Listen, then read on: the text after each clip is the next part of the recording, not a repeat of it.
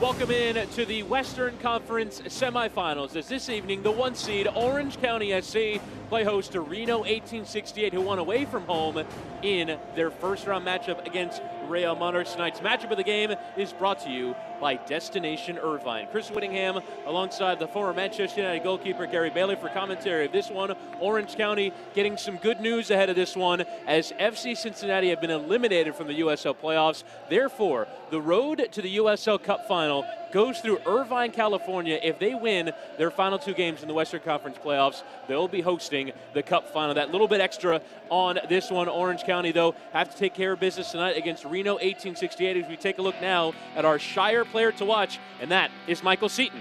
Michael Seaton, absolutely brilliant. He's strong, he's quick, he's brave. Look how he takes that hit. It's a burst of acceleration, and he is a man that Reno will have to keep an eye out for tonight because he has everything in his locker, the young Jamaican. And you'll see he scores goals off the ground, he scores them in the air, and of course he's got Thomas Enivolson next to him, who's a great supplier of opportunities. Look how brave he is there. Takes the hit from the goalkeeper and heads the ball into the back of the net. And he is going to be such a problem for Reno. And you know what? He can score them from 1 yard out as well. Here it goes. And he gets the back of the net. So, yeah, great time to be in form. And wonderful, wonderful player is Michael Seaton, who is our Shire player to watch. A hat trick and a 4-0 victory over St. Louis last weekend. Let's take a look now at Reno 1868, the visitors. Another clean sheet and another solid goalkeeping performance from Matt Persano. Yeah, he's been unbelievable. In fact, looking, besides that clean sheet you mentioned against Real Monarchs, if you exclude Las Vegas Lights, he's conceded only 1 goal in the last 7 matches. That is phenomenal. Not just him, of course, his defense, but really it's about Reno and their tight defense up against Orange County and their wonderful attack. And Reno 1868 winning 1-0 in Salt Lake City on a 92nd minute winner from Brian Brown. Let's take a look now at the full bracket. Only 1 team left to get to the conference final round, and that is either Orange County or Reno 1868. If Orange County win, they host Phoenix. If Reno win, then they'll go away from again to the Phoenix Rising Soccer Complex for the Western Conference Finals. The East matchup is already set as New York Red Bulls 2 went away from home today over FC Cincinnati 1-0. They'll be away to Louisville City, who beat Bethlehem Steel by 2-0. But it's the Western Conference we're concerned with this evening. Orange County, who turned in a very impressive 4-0 victory in the first round over St. Louis, will try and make it 2 from 2 in the postseason as they take on Reno 1868. Lineups and first half kickoff is coming up next. New Canada Dry Ginger Ale and Lemonade. The perfect blend of real ginger taste with a splash of real juice. Are you ready to taste Nirvana? Hey, honey! Do we want to taste Nirvana? Yeah, sure.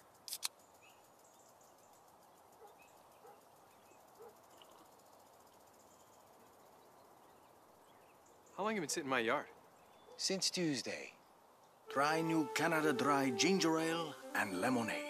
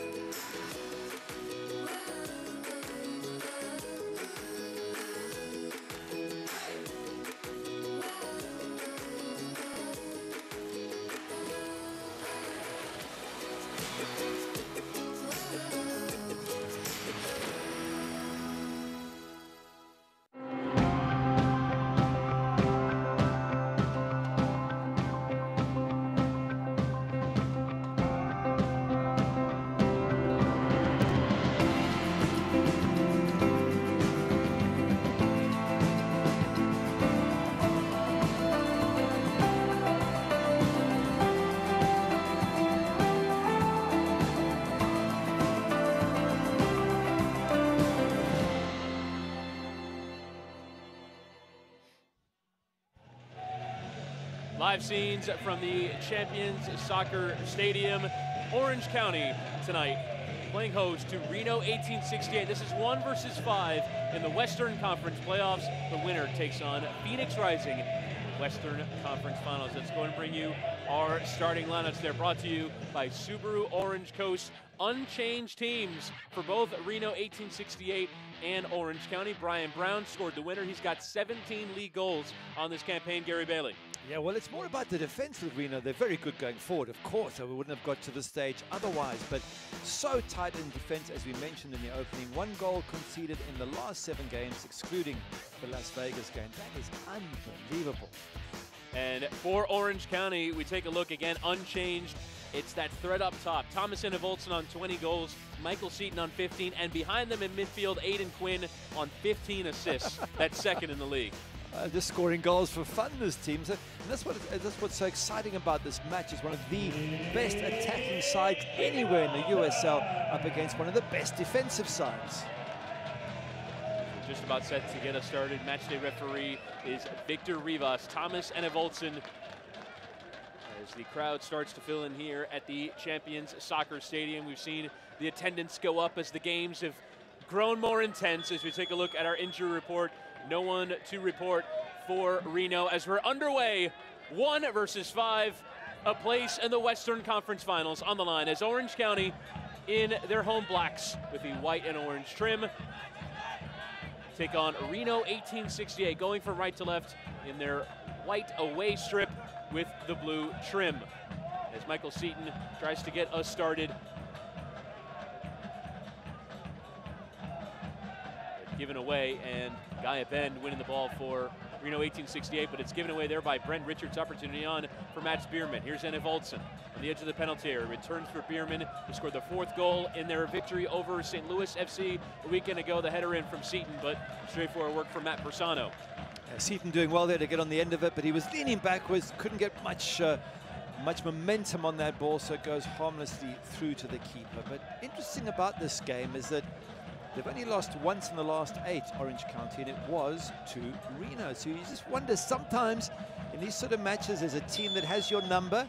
I just wonder if Reno has OC's number or not. A clash of heads there between Michael Seaton and one of the Reno players. I hope they're okay. Looked like a bend in the center of the park. The Israeli central midfielder, yeah, that was a bit nasty. Nothing in terms of malicious intent in that, but just in terms of contact that is dangerous between Abend and Seaton, and both players being checked for concussion. Well, that's commitment for you. This is everything on the line type of game, and both those players showing that they're committed to the cause, and that's what you expect. So much for them. A win here, and they're through to the conference final. 1 more win, and it's through to the main final. So much to play for at the end of a long, hard season. And it will be Reno who will put it back in play. Matt Bersano in goal, a back 4 of Brent Richards, Zach Carroll, Brenton Griffiths, and Duke Lacroix. The midfield 4 of Seth Kasipli, Jerry Van Evijk, Gaia Bend, and Chris Wien, Antoine Opino, and Brian Brown up top. Orange County will also go with a 4-4-2 kind of setup with Andre Rawls in goal, Kevin Alston, Alex Cronali, Josh Heufelt, and Joe Miko part of that back 4. Darwin Jones on this right-hand side, Richard Chaplow, Aiden Quinn, and Matt Spearman on the left as Cronali wins the ball back to Columbus Crew Loney, giving away an opportunity out for Hopino to try and slide in Brown, but couldn't get enough purchase on it. Opportunity to sound though for Kasipli. Brown again with a tackle in from Amico. Well won. And this to finish out the teams. And Evolson, who will play the ball now, and Michael Seaton up top, with then Evolson playing a bit more of the withdrawn role, but well read there by Lacroix, the ex-Orange County midfielder, able to win it and gets tackled. Chaplow, and I believe that's Abend coming together, as Abend did not like how Chaplow kicked out at the ball afterwards, perhaps into Lacroix, who goes down. It'll be a free kick. Yeah, a little bit of feistiness in this match, as you would expect. Here we see it again. There's no question it's a free kick. And yes, there was a little bit of a foot left there by Alston. Yeah, it certainly deserves a talking to from the referee. But this is what you expect. This is a playoff match with so much at stake. There are going to be 1 or 2 slightly overzealous tackles, shall we say. There is the warning. Well done, referee. Just says be careful.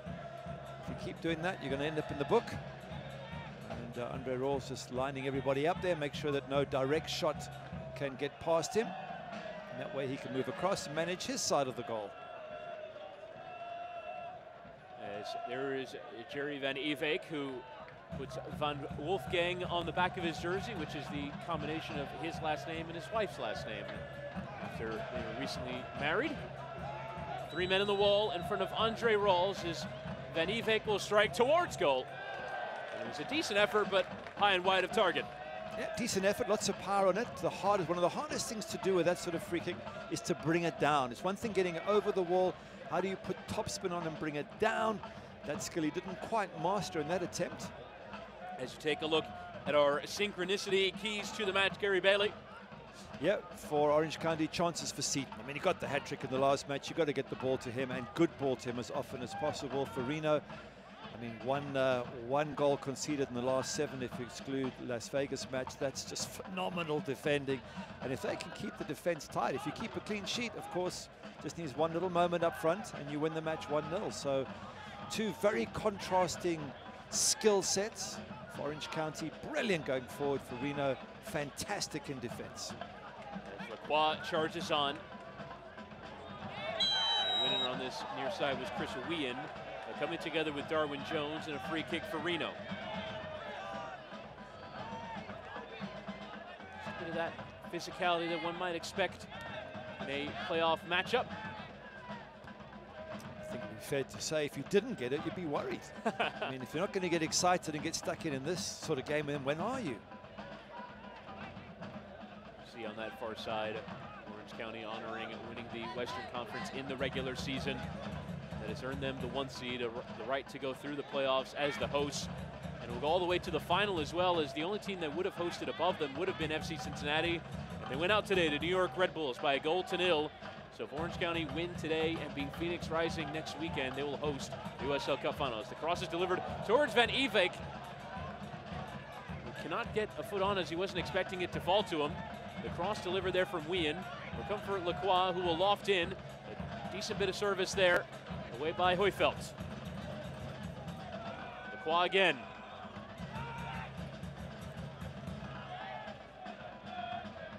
It's been a good start by Reno, nice and bright, opportunities in the box. And really something for Van Ewijk there. If he'd assumed the defender was going to miss it, he could have pounced on that one. But certainly they've been good on the road. That's the amazing thing about this Reno side. They've been fantastic on the road, in fact, and you can see already they're not scared. They're not worried. They come straight for Orange County, and they've had OC on the back foot. If you include their win a week ago against Royal Monarchs, 8 wins, 8 draws, 2 losses away from home. Scored 27, conceded 17. So 8 wins from 18 and a +10 goal differential is not bad at all, particularly in this league where it's very difficult to win away from home. Absolutely, that's a fantastic record, but their win over OC recently came on home ground. This is now away from home. It might be slightly different for Reno, especially as the match goes on. Generally speaking, home sides get confidence as the match moves into the final phases. You get the sense of the home team must attack type of philosophy. We'll see if that happens in this match or not. Here's the Dane Thomas Enevoldsen, who finished the year with 20 goals and 10 assists. Very decent return for the 31-year-old. Joined the club in this offseason from Breda in the Dutch Eredivisie. And his ball over the top is out of play in the direction of Joe Amico. You mentioned Thomas Enevoldsen, and you also added Aidan Quinn's goals along with Michael Seaton. When you put them all together, what is that, 46 goals between those 3 players? That is a phenomenal season. 31 assists as well. Wow. Include Aidan Quinn, who finishes 2nd in the assist charts in this regular season, behind only Emmanuel Ledesma of FC Cincinnati. It'll take some good defending from Reno tonight to keep out this OC attack, that's for certain. Richard Chaplow, who is playing his final season as a professional with this club since 2016, but a long career in England, up and down the pyramids before coming over stateside. pair of ex-Southampton players in this team, in both Chaplow and Josh Heufeld.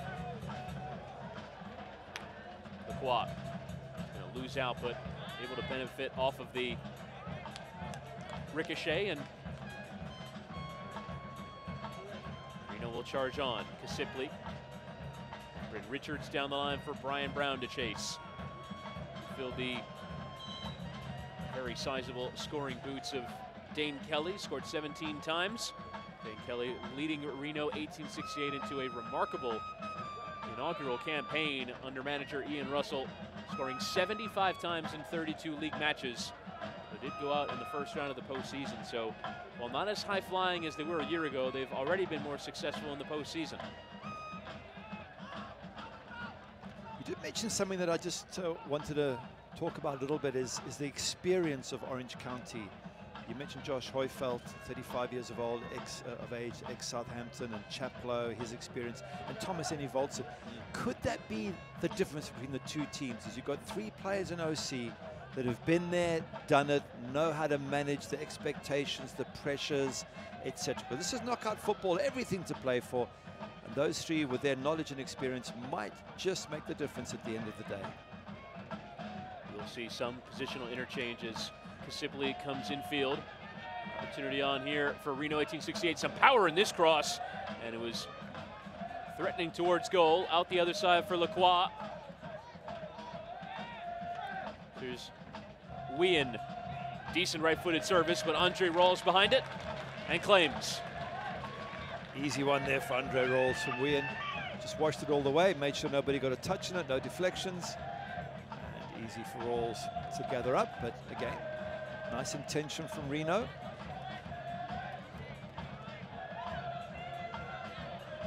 Griffiths.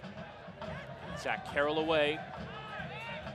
Chaplow wins in the air and wears the captain's armband, and there you see Seaton wanted the ball played into his run rather than to feed, and Jones gives away. Opportunity on for Reno. Through Kasipli.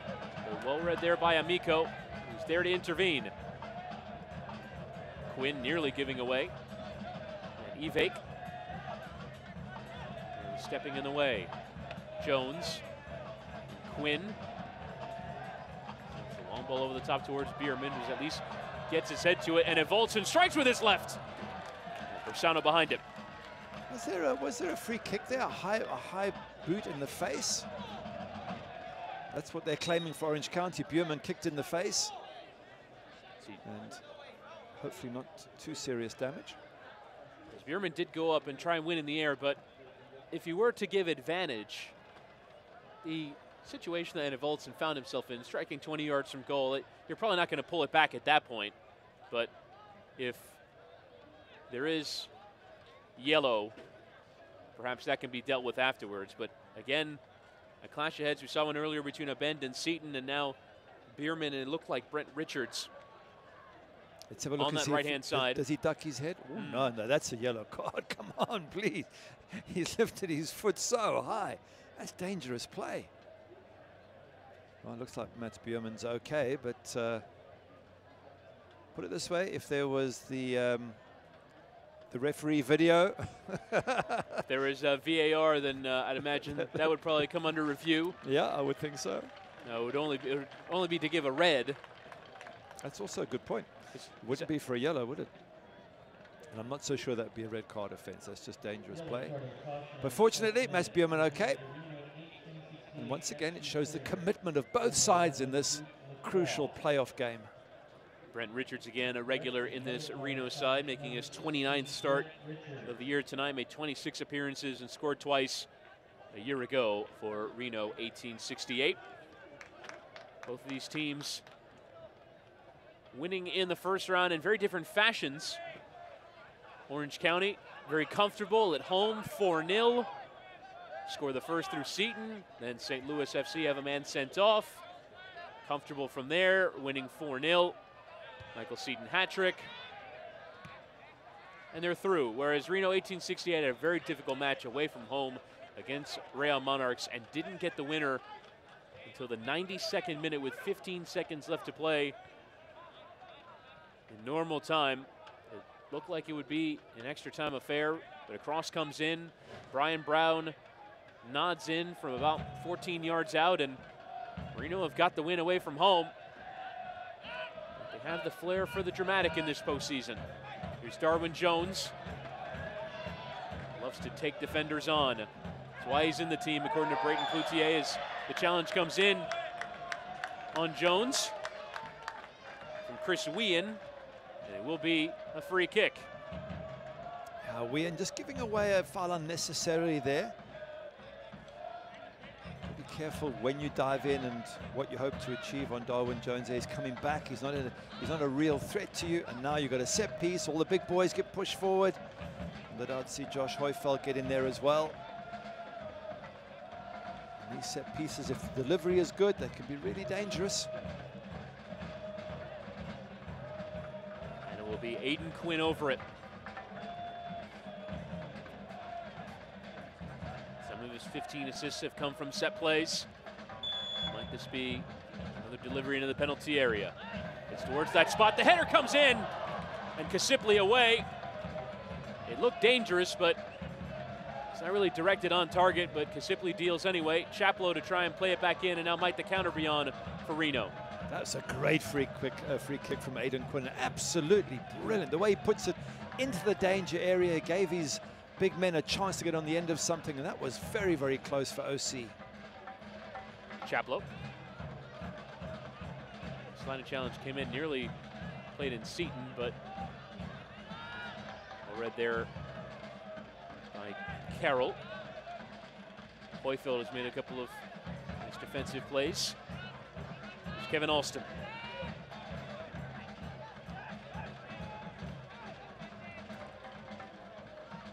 Both of the men in charge, first-time managers, Ian Russell, taking over Reno 1868 a year ago. Brayton Cloutier in this offseason, frankly, had a fully blank canvas as the ball is played over the top towards Quinn.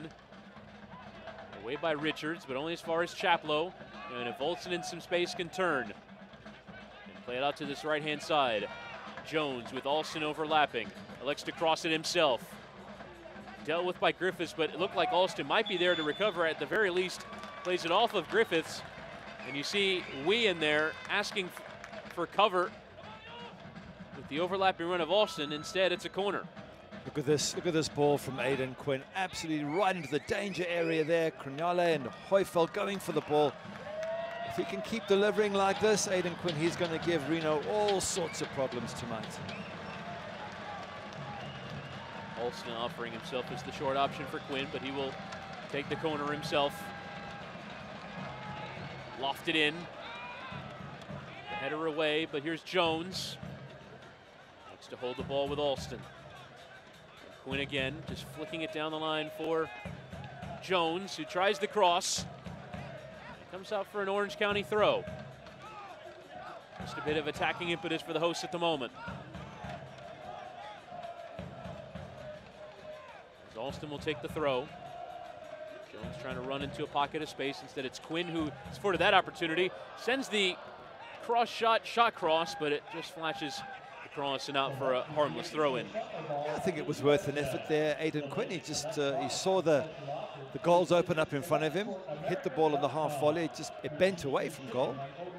But at this stage of the game and this important a match, if you can see the whites of the goalkeeper's eyes, have the shot, you never know, it might just fly into the back of the net.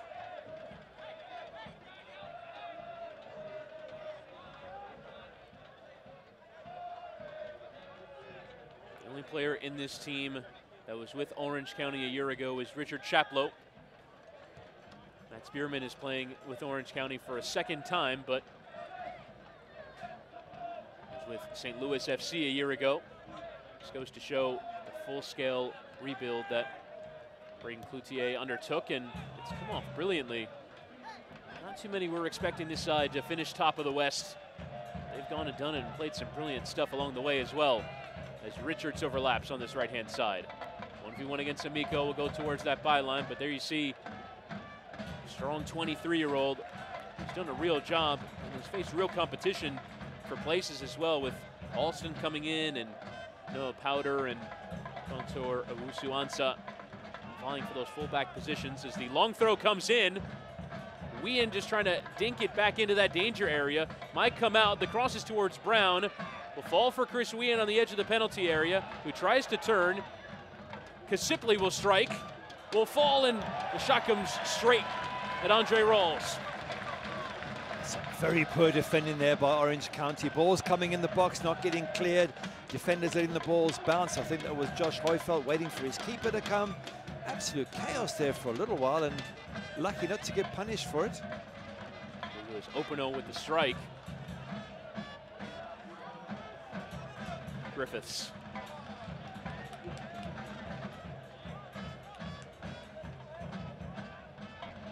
For the right to play Phoenix Rising in the next round. They taking care of Sewell Park Rangers by 4-2 last night as Van Ewijk tries to slide in Brown, but dealt with there as Didier Drogba made sure in the closing minutes of that one. I love that. Scores the 4th goal, goes and slides Jurgen Klinsmann style on the ground and celebrating. But I think he seems to be enjoying winning with Phoenix almost as much as he enjoyed winning with Chelsea or any of the other clubs that he played for. He's loving every moment of it, and I think the players are loving playing alongside him, and a really good spirit there at Phoenix Rising at the moment. And there is a coming together with Alston and Lacroix. Lacroix frustrated, and Alston's going to see yellow. Coming together on that touchline. And Victor Rivas, for the first time, goes to his chest pocket and finds yellow for Kevin Alston. Alston having a go at both the assistant and referee alike. I'm not so sure it's just for that. It may be that there's been 1 or 2 before this, and the referee's going, you know what, enough. It's an accumulation rather than a single instance there, because I wasn't quite sure. Let's have a look at it again. He goes in late, but it's to me it's not enough for a yellow. But I think that's an accumulation of a few, you know, mistimed tackles. And now he's got to be careful. Right? What, 20 minutes into this match, you're on a yellow. You're a fullback. You're one of those who has to defend and tackle. And you have to tread extremely carefully from now on, Mr. Alston. Maybe Chris Wien, who was USL Rookie of the Year a year ago. And with that kind of performance, earned a full-time contract with San Jose Earthquakes, who is the MLS club that Reno has a partnership with. As Kasipli will play it here into the air for Openo, trying to work around the defender, Antoine Openo, and nearly there to benefit on the back post was Brian Brown, but it just flashing wide of Andre Rawls' goal. Another good chance there for Reno. They certainly have had opportunities around the box there. I'm just wondering whether Brian Brown could have got a foot on the end of this. Comes across. Oh, he's stretching as it is. Yeah, he's annoyed. You can see it from behind. He missed it only by inches as well. That's another warning for Orange County to be careful. They need to be tighter in defense.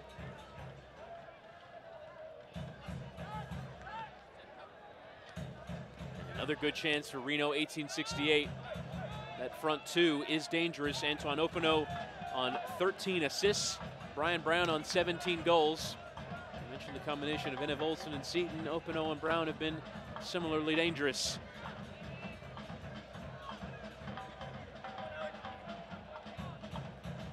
Alex Crognale. He's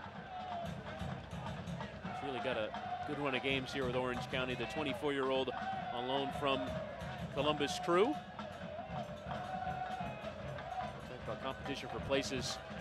Real depth in this Orange County squad. You have Thomas Yule Nielsen and Walker Hume. 4 of them have really been battling it out to be the preferred center backs, as Crognale and Hoyfeld have been in this postseason. As Brown tries to take it down, the tackle came in though from Chapelo from behind. Very well done by the Englishman. And Bierman settles it with Amico.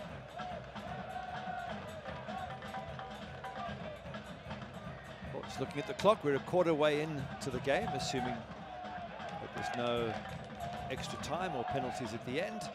And I'm going to say that I think Reno have had the better of the chances. They've really exposed a couple of poor moments of defending by Orange County and could easily have punished them. On the other end, Orange County not offering that much of a threat as yet. So here we go, Reno again. And poorly given away opportunity on here for Reno 1868. Pull back for Van Ewijk, or rather for Wien. The sliding tackle came in from Alston. And it came off a white shirt last. And out for a goal kick. But another bit of danger there. And Wien nearly there to pounce. Just again, Orange County just too relaxed in defense. And Reno, let's give Reno some credit, looking really sharp up front. What was my comment up front? They're such a good defensive team, and they come out and they look really good up front. So maybe I should rephrase it and say they're good both in defense and attack. Just say they're good. This is a good footballing side. Certainly are. Just as we say that, Quinn tries to slide in Darwin Jones for Orange County. They themselves a very good footballing side. Quinn, first time for Enna Voltson, tries to play it first time in the direction of Bierman. Away as far as Kevin Alston. Chaplow.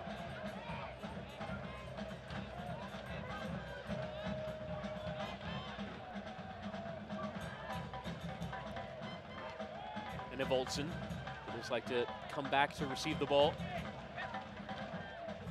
Another good ball for Darwin Jones to run onto. 1v1 against Lacroix. Tries to get the better of him. Just ran out for a goal kick. Lacroix doing well. They're just little nudges, little bumps that put you off balance there, and Darwin Jones unable to turn and get a cross in or even win a corner. Those are little subtle things that are experienced defending there from Duke Lacroix. Just little subtle pushes and shoves.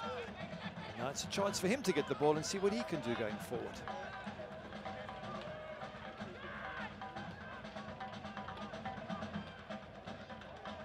Here's Zach Carroll. Again, doing very well to break lines. It's Kasipli.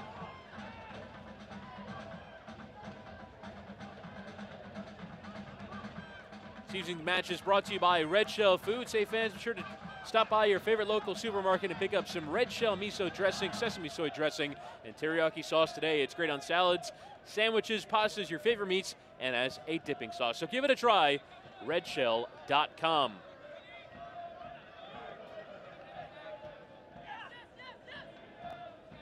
Here's Quinn. County just looking a bit disjointed at the moment. They play such good possession stuff as I thought for a moment the referee's deflection might benefit Orange County, but just settled there by Reno. Here's Gaia Bend. Joins from Louisville City. I mentioned that experience, won USL Cup with last year's winners as the offside flag is up against Chris Wien.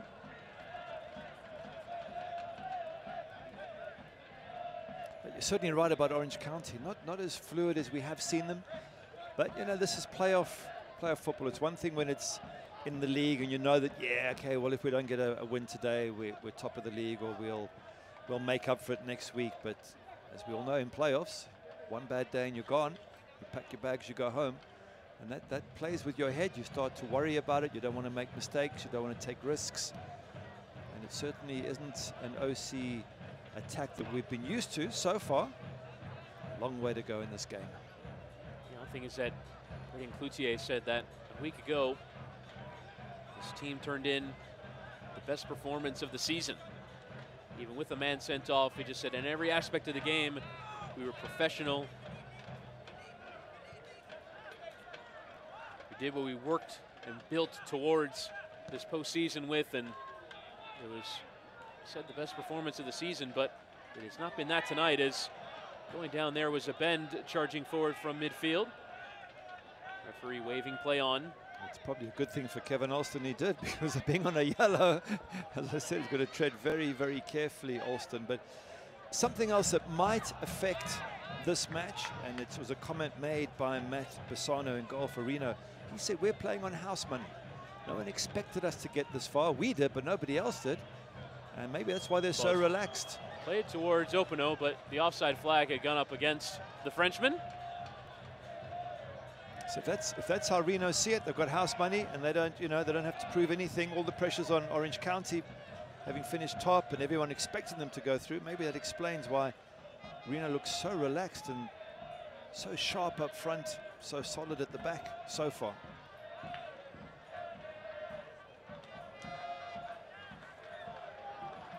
The Quat. joined Reno from Orange County. Played in 5 matches for Orange County a year ago, but one of them was a brace against Reno. I just wonder if Ian Russell saw that performance and goes, well, don't do that against us, you might as well join us. And have Olsen there to intercept and flick on very nicely. The ball is slid in the path of Quinn. Aiden Quinn! 1-0 Orange County. Against the run of play, you'd have to say, but Aiden Quinn gets goal number 12 of the campaign. The move starts brilliantly from Enev Olsen. Orange County 1, Reno 1868 0 in the Western Conference semifinals. Brilliant finish there from Aiden Quinn. And he's done what he's done all season, sticking them in the back of the net. That just shows you how good Orange County are and why they do score so many goals. They've struggled so far, and yet this one chance, Aiden Quinn, beautiful ball played through, gets on the end of it, shields it, and he hits it almost in one move, shields it with one foot, hits it with the other, doesn't quite give Bassano a chance to get himself set. And they're 1-0 up, Orange County at home, with Phoenix in their sights. Braden Cloutier has spent the majority of this season lavishing praise onto Aiden Quinn. This is the player that he wanted to anchor his midfield. They gave him an extension mid-season, and he has delivered. He started in each and every match for Orange County on this season and comes up with the goal that puts them 1-0 up in the semifinal. Openo going down. He thought he was fouled on falling on the ball. Touched it with his hand. You have to look at Aiden Quinn's stats of 12 goals in, 36 matches and say that's as good as most strikers in the USL, and he's coming from midfield. We've just seen him tracking all the way back there to his goal line. So if he's doing defensive work and he's that good going forward, wow, could he end up being player of the season? It's got to be up there in the candidates if Orange County go all the way and win the playoffs. As you saw that stat flash up on the screen, 17 wins, no losses, 2 draws when scoring first this year, Orange County. And they can be a runaway train, as you see a man down in the center of the park. It looks like Van Ewijk. Just as you said, Gary, that production in terms of goal scoring would be towards the top of USL. You are very much correct in that. It would be joint 17th in the league. So a top 20 goal scorer from midfield. And you have 2 players above him in the scoring charts in the same team in Enev Olsen and Seaton. Unbelievable. Orange County going forward, absolutely incredible. And that's what's made it so difficult for Reno, who in themselves are a fantastic defensive side. But now it's up to Reno to pull this one back and score again. So offensively, they're going to have to do really well here today, Reno.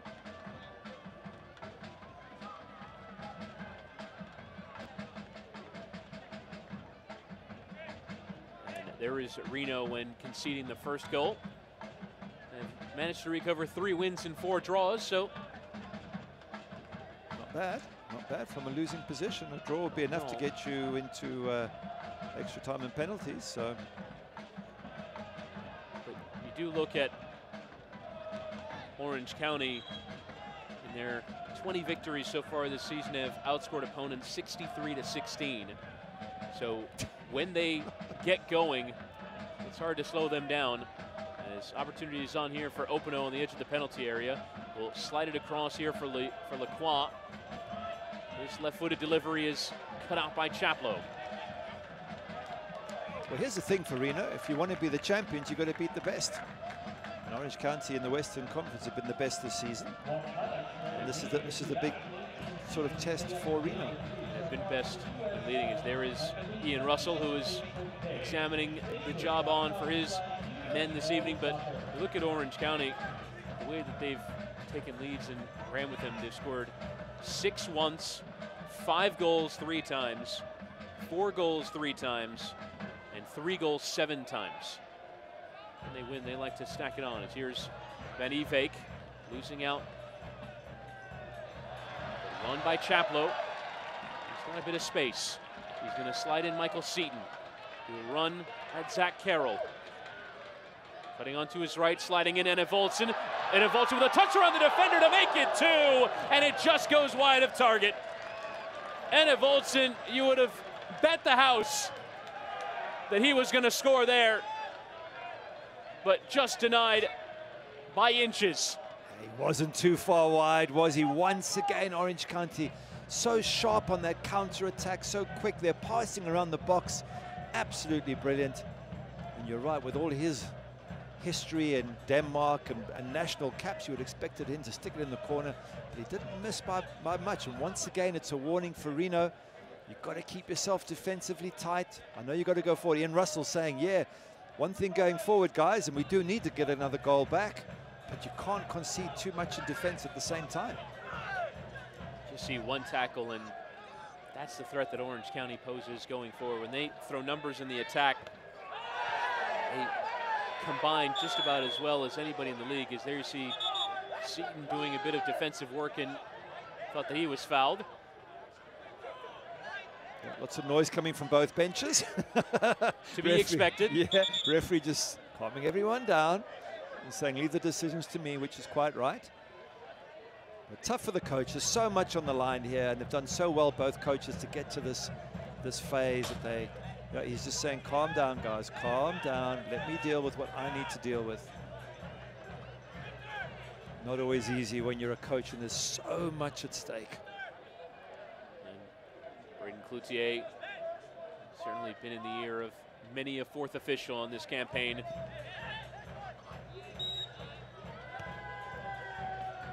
Quinn putting it in play.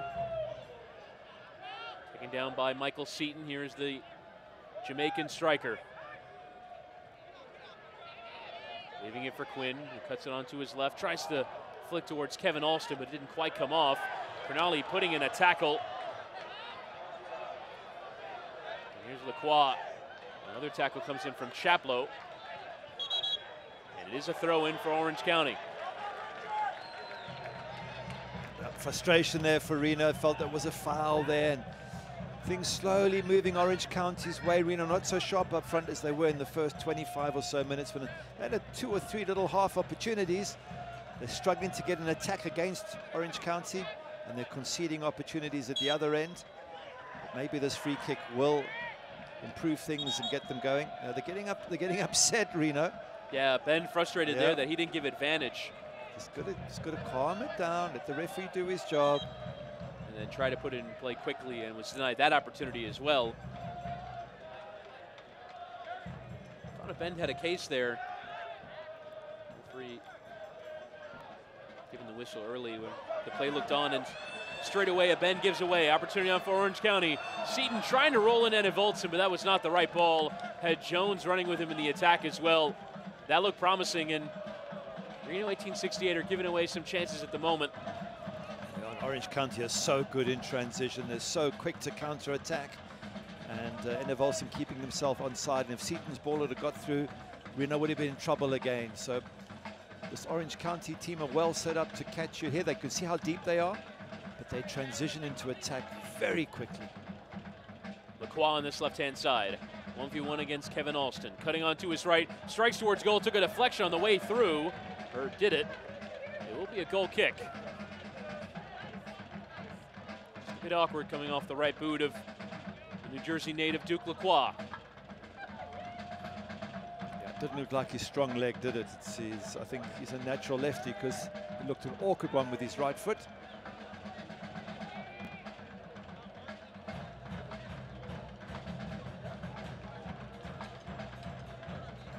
Orange County Soccer Club is proud to be host for the USL Cup playoffs in the OC. Tickets are on sale now for a potential Western Conference final match on Saturday, November the 3rd. Would be against Phoenix Rising, the most exciting USL Cup playoff soccer, what has already been an historic regular season for Orange County. Visit orangecountysoccer.com/2018 playoffs. Here's Darwin Jones, will strike towards goal. Wow. And flashing past that top corner and striking at one of the advertisements in behind that goal as well. You saw the power in that strike from Darwin Jones. Very, very good strike that. It wasn't too far off. and had a lot of pace behind it. It was really moving quickly. Yeah, just climbs it about a foot above the crossbar. Keeper scrambling there, Matt Bassano trying to get across. And it's all Orange County now. They're rifling shots in, they're counter-attacking quickly, they're defending much better. And Reno are going to have to work really hard. And talking of that, in fact, their coach Ian Russell saying the work ethic is a big attribute of this team. And they are going to have to work extremely hard, Reno, to get themselves back into this match and get control of this game. Tugs of the shirt there from both Brown and Cronali. And the assistant giving offside, I believe, against Brian Brown, who was the first to touch the ball. Yeah, more frustration for Reno. Brian Brown lifting his arm, saying, "What's going on? Was it me?"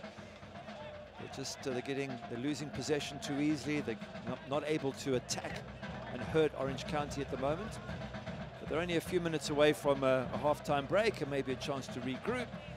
And for Ian Russell to try and do some magic and motivate this team to come out sharp for the second half.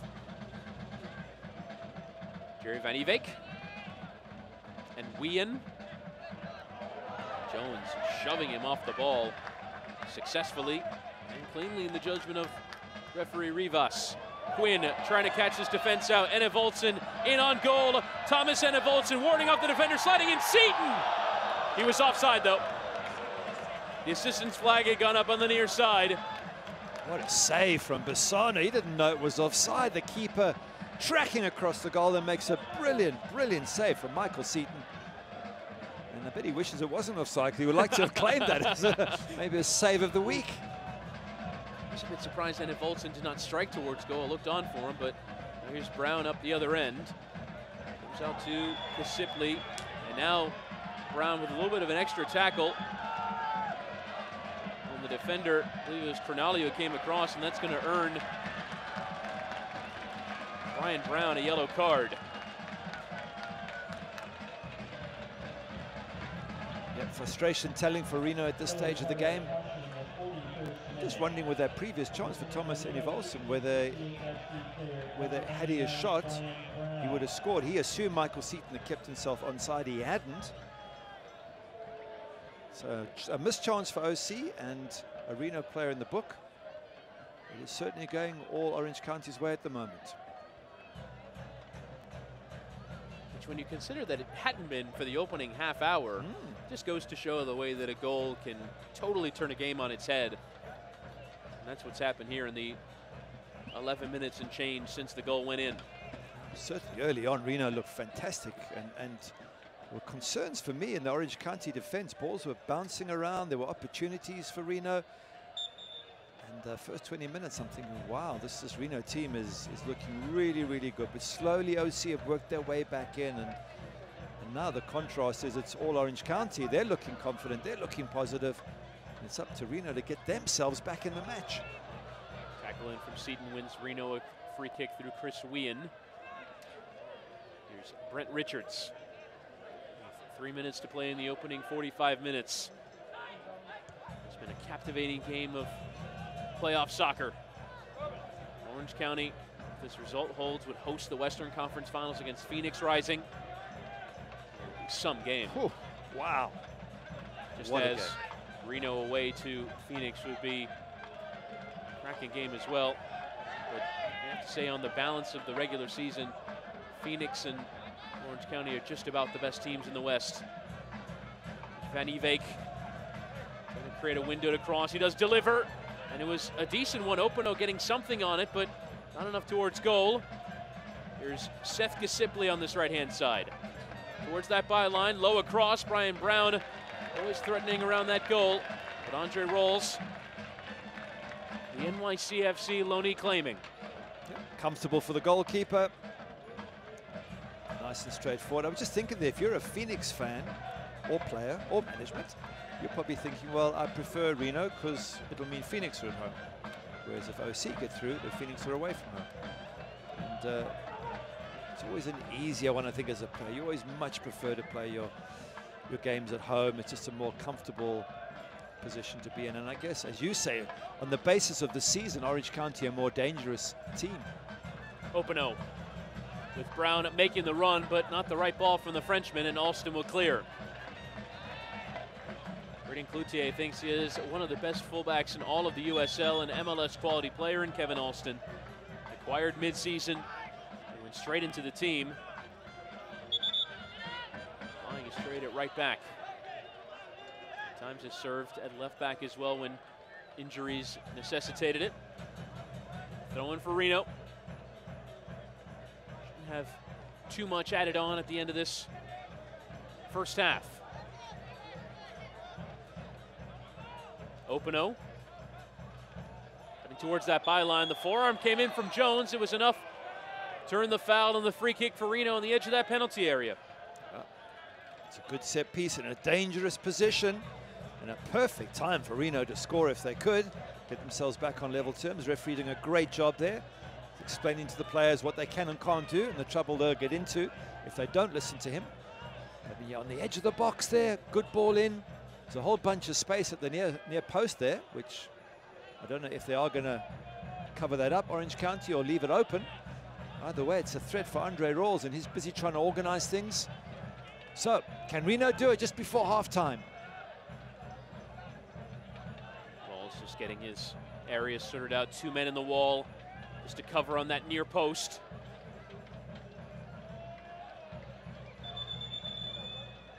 There'll be 3 minutes to be added on at the end of this first half.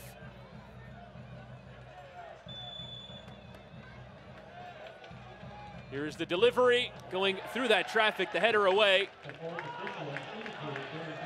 was a good ball in, it was into a dangerous area. Reno just couldn't get someone on the end of it. And out the other end, the low cross in, and the touch towards goal. I believe that was Brenton Griffiths staying forward on the set piece, who got a touch onto it, but it was deflected away for a corner. Wow, a couple of little half chances there for Reno. Get the blood pressure up for all their fans. Another corner to come as well. Another opportunity from a set piece. Lofted in towards that back post. There's kind of their bodies in that back post rising. The low cross delivered. Easily cut out. Another bite at it might still be on. Seaton going down. The counterattack stopped there. It was Openo, and he is going to receive yellow as well. So both strikers going in the book for Reno 1868. This time it's Openo. Yeah, Orange County just taking their time here. Looks like there is a little bit of an injury. And with both strikers on yellow cards, that limits their ability to slow down attacks from Orange County in the second half. So Reno with a bit of a mountain to climb here. 1-0 down, away from home. Both strikers on yellow cards. He just left his foot dangling, Openo, didn't he? Just a little bit there. He doesn't believe there was much in it, but decision's been made by the ref. I think it's a good time for Reno to get inside the locker room, calm everything down and rethink, because they can see they're getting heated, they're getting upset. It's been a frustrating first half after, as you say, a very good start. First 15, 20 minutes for Reno were excellent, and then they just seem to have lost their way. As Seaton remains down, and that would be a big loss for this Orange County side if he's unable to continue. They have a variety of tactics they can go to. Most likely probably being Thomas Voltson going up top, should it be required, as Seaton is brought up to his feet. See, just favoring his left foot. Not able to really put much on it. Obviously love to carry on. Seems like he barely walk at the moment. Might just be a little bit of bruising, which you can run off. That's what the Orange County fans will be hoping. I hope it's nothing worse than that. We are into stoppage time, which is presented by Synchronicity.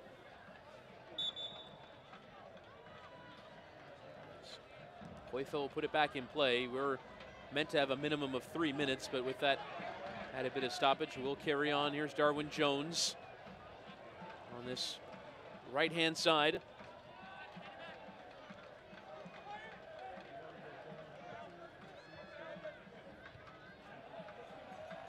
Good work by Orange County there, just sort of blocking Reno, closing them in their space, making it difficult for them to play out. Working really hard. Have a look at the black shirts.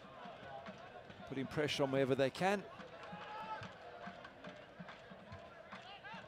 Seaton is back on, so certainly a good sign for him playing in the second half. Poor ball there, and a Voltson winning in the air. Chaplow, they get something going quickly. Imagine Victor Rivas are bringing an end to this first half momentarily.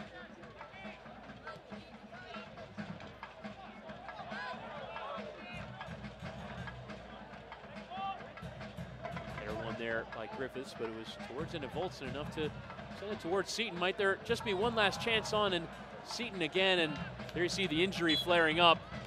And that would not be what Braden Cloutier would want to see at the end of this first half, but Victor Rivas does bring an end to this first half. Orange County getting the goal through Aiden Quinn, and then took that impetus to create multiple chances afterwards and able to convert any of them. But Aiden Quinn, with his 12th goal of the season, has Orange County SC 45 minutes away from a berth in the Western Conference Finals. At the break, it's Orange County SC 1, Reno 1868 0. As we are at the end of this first half. 2018 has been a historic year for Orange County Soccer Club as you see Michael Seaton remaining down. That's certainly something we'll keep an eye on entering the break. Orange County already with the most wins and points in franchise history. Join the OCSC family by securing your season seats for 2019. Visit orangecountysoccer.com to reserve your spot and get ready for all the action of pro soccer in the OC. We're into halftime, brought to you by Subaru Orange Coast. We're back with first half highlights and much more in the Subaru Orange Coast halftime report. Again, your score at the break: Orange County 1, Reno 1868 0.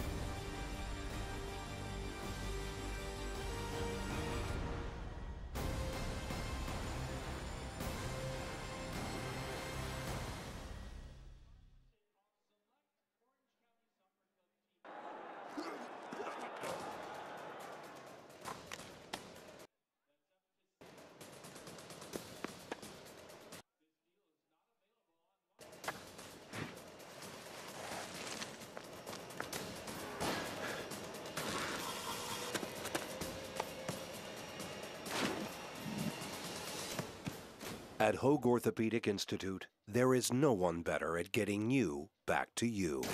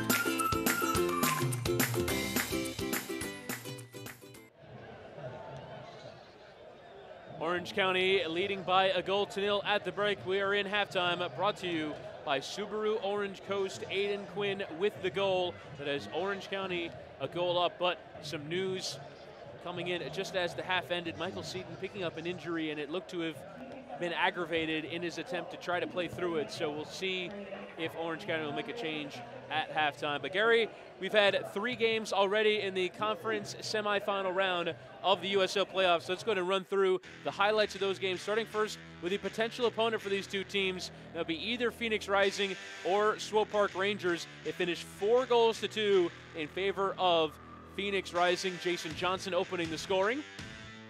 Phoenix Rising so good in attack, but a little bit like Orange County there, some poor defending, and they actually found themselves behind at this stage.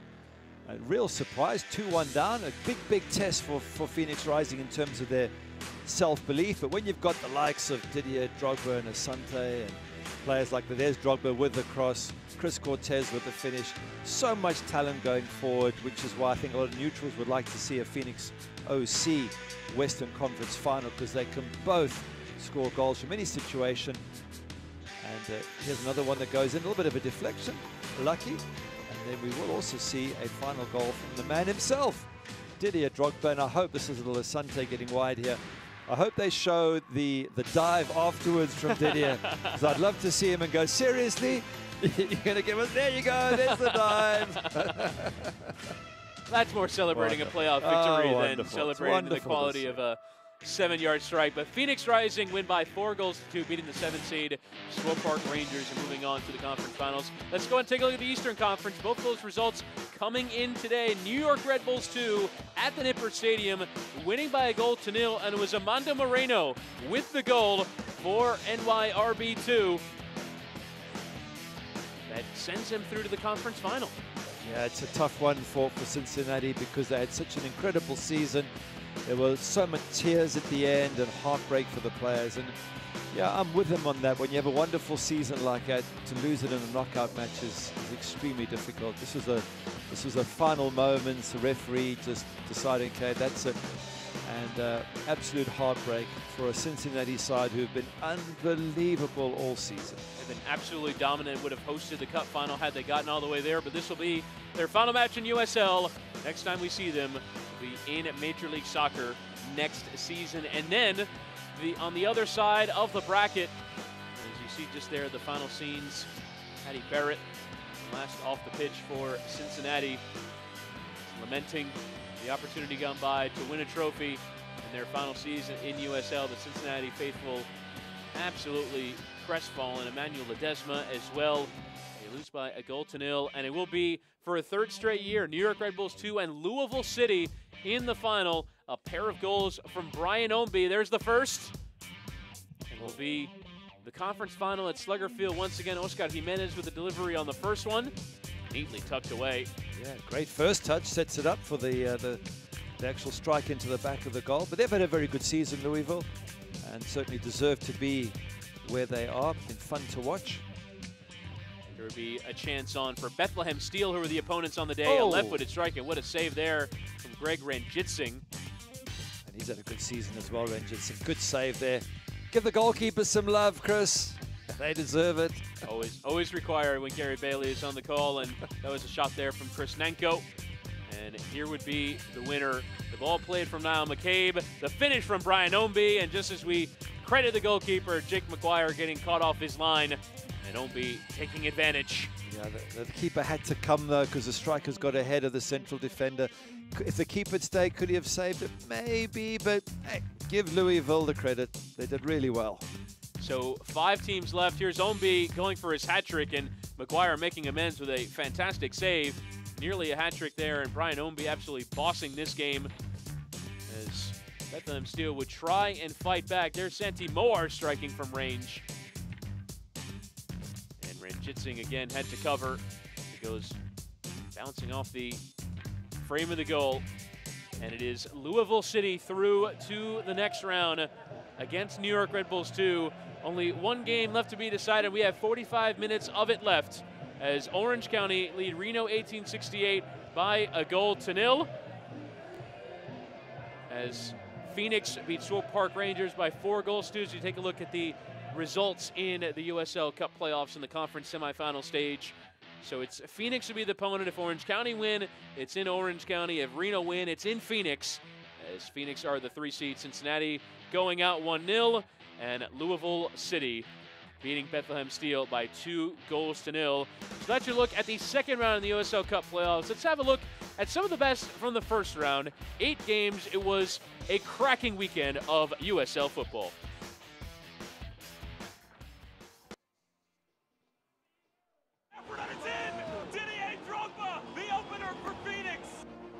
JJ wants it on his left, and he's got it. JJ is back. Asante waits for it. Solo, third. Phoenix on to the Western Conference semifinals. Looking for a shot. Corbin Bone rips it, and Corbin Bone does it again. Right back to the middle. Bourgeois shot. Nashville has tied the match in the 124th minute. Goes high and sends it over the frame. Steps to the ball. FC Cincinnati has a playoff win. Brown on the top of the 8, pushed it in the back of the net at the death. Looking to set himself up for the strike is there. The Red Bulls take the match. Brett looking for a runner, he has him, and a score! Nenko slides it through, here goes Moore, into the area, and it's in! Over to Holland, crossbar, and it's in! Will he strike it? He will, and it's in! Ray Lee, left foot, missed it, and Bethlehem Steel with a penalty kick shootout victory. On the ground by Jimenez and ripped in! Louisville scores! Davis tries to clip it back across. Illich! McCabe! His best strike in all his years. Wall ahead. Son gets one for Indy 11. Cameron Lancaster will try to dip this in. Oh, he did it again. St. Louis crashing numbers. Ball gets through. C10! 1-0. Now another ball whipped in. C10! This is Quinn in front. Hat trick. Michael Seaton sets up Bierman. Bierman, 4-0. They are running riot in Irvine. Birovic strike first in the 16th minute. Working it in, we'll send a hard ball in, and it's into the net. The game is tied. Cutting it back, here's a chance for Barry. So the number 2 seed goes down here.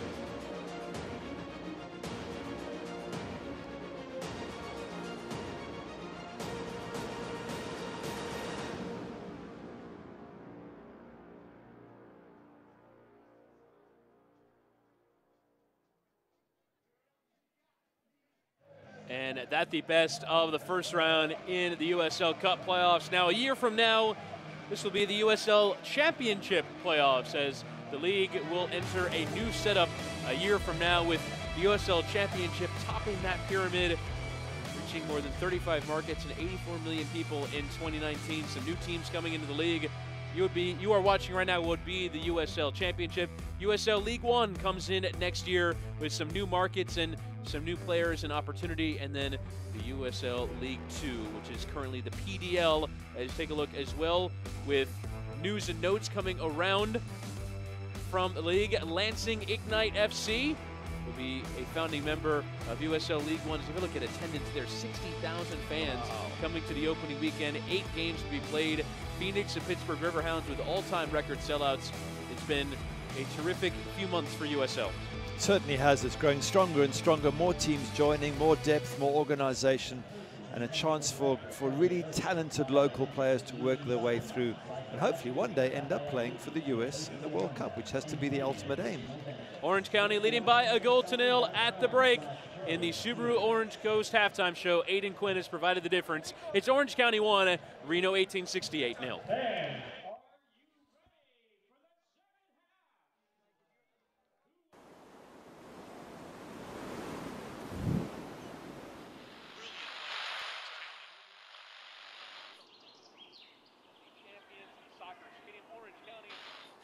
Into the box, it's a great run.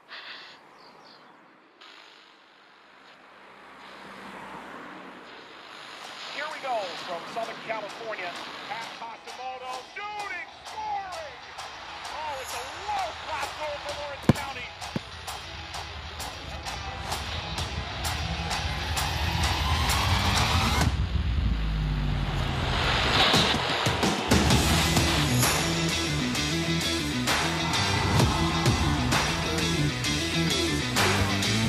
He'll strike towards goal, and it's gone in!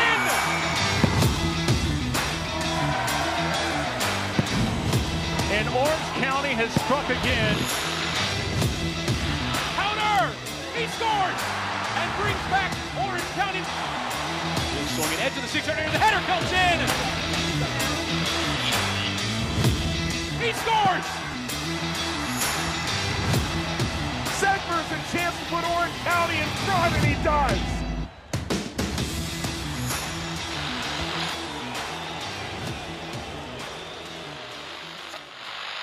What makes my famous brisket, chicken marinade, and punch so good? A lemon lime secret ingredient I'm never going to tell. 7-Up. Who's hungry? Do more with 7-Up.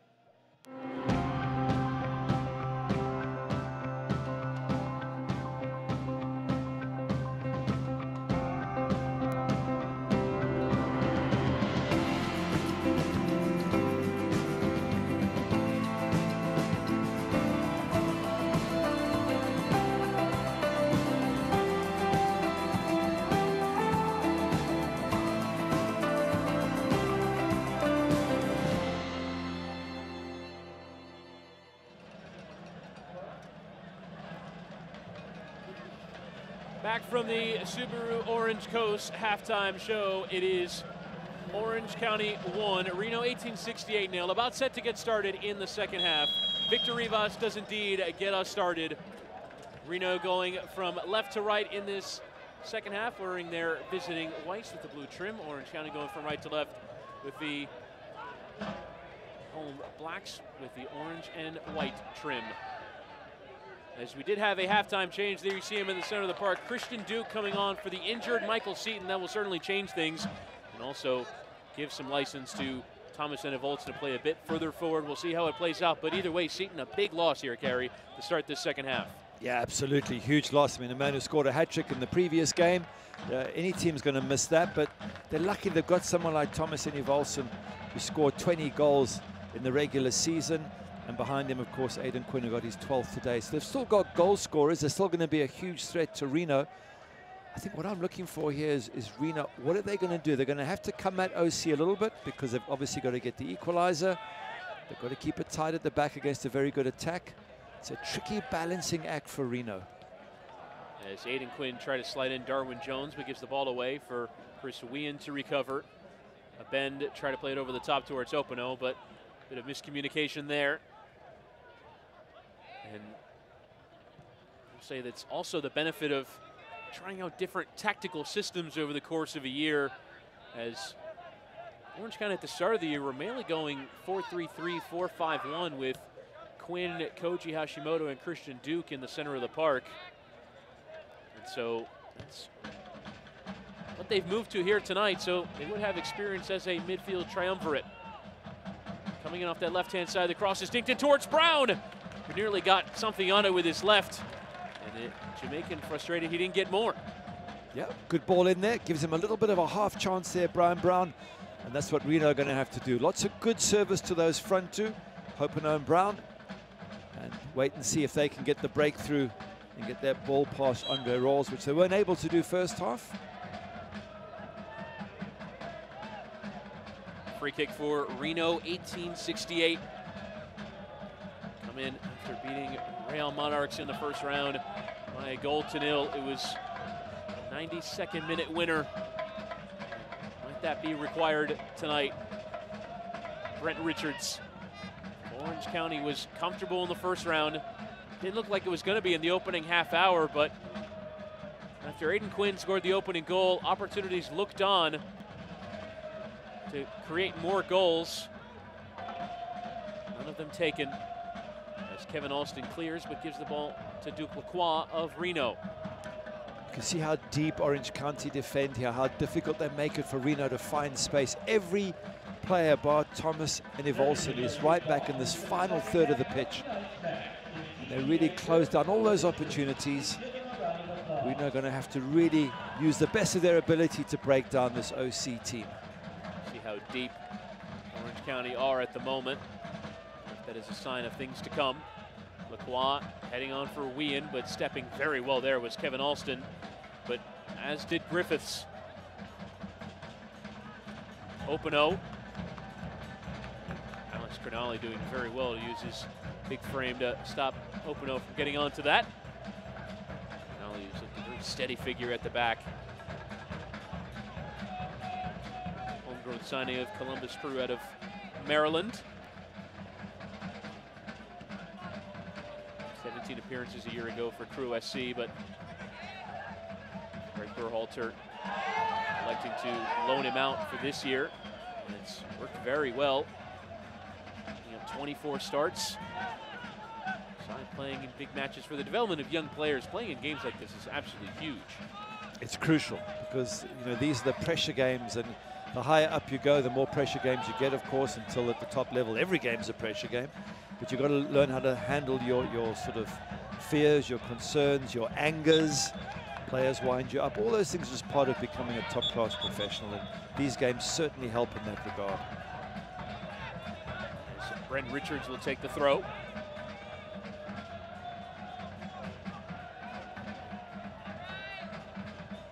Trying to send it in long. Orange County have fallen victim at times to a long throw in this campaign. As it's sent in, headed away by Amico and Evoltson. And Duke trying to play for Matt Spearman, turn off to it, but dealt with there by Richards. I guess if you're a neutral, what you want now is Reno to get the equalizer, really stir things up and have an awesome sort of playoff game. Obviously, if you're Orange County, it's the last thing in the world you want. Nice interchange there between Openo and Wien, not coming off. Dinked over the top there for Darwin Jones, who might still get onto it. Advantage given there and eventually pulled back for the tackle on Darwin Jones. I believe it came from Griffiths. And Brenton Griffiths might earn himself a yellow as well. He's going to draw the attention of Victor Rivas. Good refereeing. He actually played the advantage there because there was a little moment there where you thought Orange County were going to get the ball through. Called it back. And now he's having a quiet word. All excellent. I tell you, how that's not a yellow, I'm not sure. But the referee giving him the benefit of the doubt there, Brenton Griffiths. Taking a chunk out of Darwin Jones there. It's a wild swing.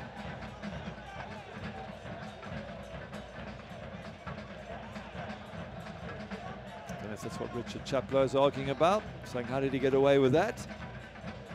A good set piece here for Orange County. You know, again, if you're an Orange County fan, you would love the second just to ease your fears and concerns and stresses at this stage.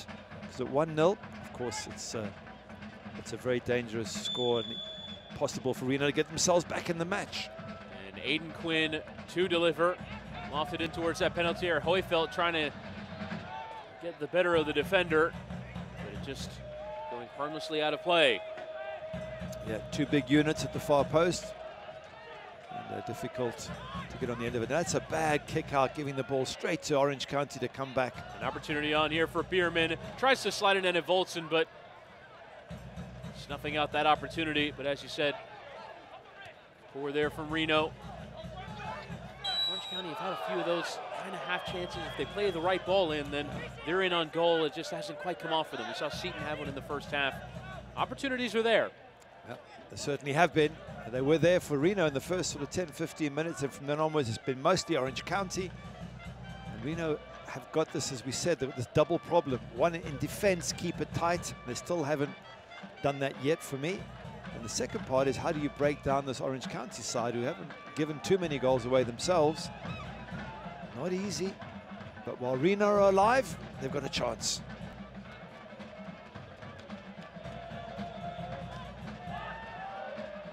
Carroll back to his goalkeeper. Persano.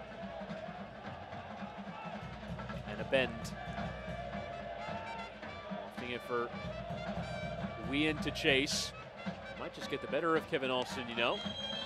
And it does come off of Alston last and out for a corner. Sort of out of nothing. You see Reno just a bit short on options. They're trying to go over the top. That time at least winning the corner. The center backs will come forward. Bend and Carroll difficult to deal with in that penalty area as it is lifted in. Easy header away for Chaplow. Only as far as Chris Whelan. Last year led Reno in assists with 12.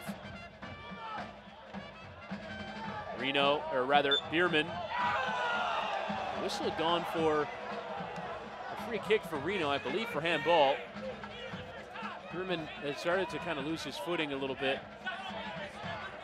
I think touched the ball with his hand. I think he did, but there's claims for a foul the other way. So, yeah, temper's getting a little bit frayed here, which you would expect. It is a huge playoff match, and the coaches are having their say as well from the sideline. But Reno at least positive now and trying to push forward and trying to get OC under some pressure. It hasn't worked for Reno yet, but it's a positive sign for their fans.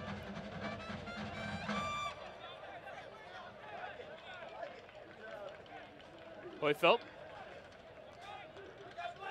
And Chaplow trying to play it first time, nearly gave it away, and did give away in the end to Van Evek. But Jones doing some solid defensive work. Chaplow just a bit short on options. There's Darwin Jones. Does very well with his feet to get away from defenders. Crognale and Alston. Sending up towards Enif Olsen, but well done there by Griffiths. Seth Kasipli lofted in the path of Opano, who tried to nod it towards Brown, but he had drifted offside anyway. Brown frustrated there, frustrated that Opano maybe is offside or that he didn't get the ball directly to him. I think Brian Brown is a guy you want to get the ball to if you're Reno, big and strong and direct and frustrated, which means he's going to get stuck in there and try and get this equalizing goal. His passing move nearly coming off, but Duke not alert to the ball there from Enif Olsen first time. Here's Richards coming forward. Will send it towards the area, but didn't get clean enough contact. Jones to start the counter. And Quinn tries to return it for Jones, who turns on the afterburners and gets to it. See the pacey winger Darwin Jones. There's Quinn, the USL leader in passes completed with 2,312 coming in. As Bierman going down under the challenge of Carroll. Well, you mentioned Aidan Quinn. He's so comfortable on the ball. He's so good at passing, and he's good with set pieces. Now, doesn't seem like he's going to take the set piece. But when he does, he gets the ball into the danger areas. Lovely striker of a ball. I think Quinn just getting his boots sorted. Ball put back into play quickly. See Chaplow there, wanted to play in Quinn, but wasn't available. By Lacroix, but only as far as Quinn, who's back alert to it. Into the path there of Crognale in the air. Tries to slide it across for Bierman. Crognale had stayed forward from the set piece and was a threat in the penalty area. Certainly was. And once again, it's Quinn passing that ball into that danger area. And here he goes to take the corner. For me, he's been man of the match. You know, he scored the crucial first goal, but just his overall distribution, his impact on this game. If I was to give a man of the match at the 57th minute, I think pretty much Quinn would be my choice. As this is a corner brought to you by the big ones. And brought to you by Quinn. As he will deliver, lofted in towards that back post. Hoyfeld trying to get something on it. Might come out here to Christian Duke, who does manage to keep it in play, or did he? He did not. Oh, little bit of coming together there afters. with Hoyfeld in a bend. Referee just trying to get everything sorted. There's Kasipli and Hoyfeld. Fairly sizable size difference between those two, but yeah. Kasipli.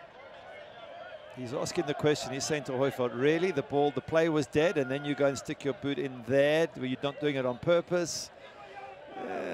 He actually got kicked himself, Hoyfeld, by doing that. But yeah, it's all part of the niggles, all part of the game. This is an important game, and if you get a chance to niggle the opposition, you take that opportunity. For Reno, settle down, get yourself back in the game. And with Michael Seaton off, the second half hasn't been as much of a handful for Reno as the first half was. So it's a chance here for Reno to really put OC under pressure and try and get the equalizer. Nearly an hour gone. The Aiden Quinn goal still the difference between these two sides. Try and break the lines cut out there by Joe Miko, the left back. Duke carrying on. Here's Christian Duke. Comes over from Swope Park Rangers. He captained that side. Team also that has done very well in USL playoffs.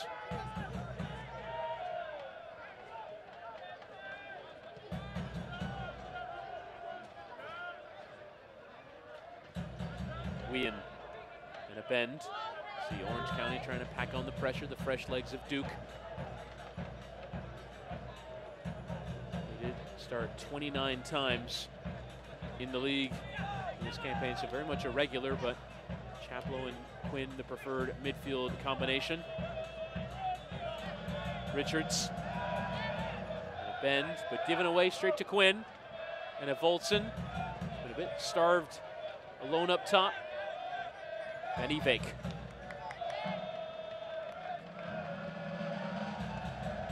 Player in Holland through PSV and Vitesse, both Eredivisie clubs.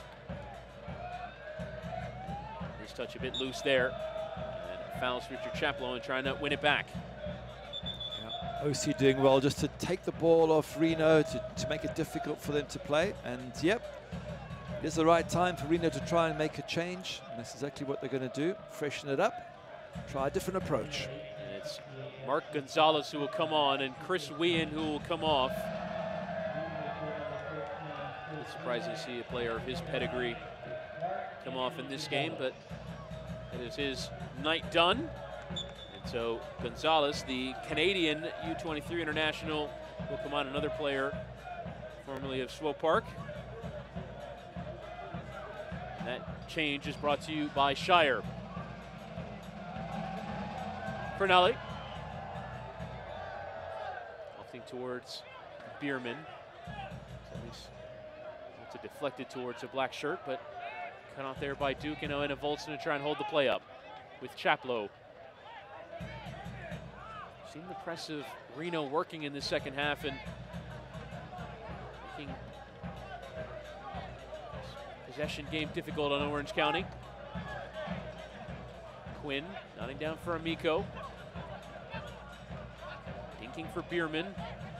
Nearly losing out to a bend. A bend caught a bit of Bierman in the, or actually was pulling it back. Bierman catching a bend initially, and a free kick for Reno, 1868.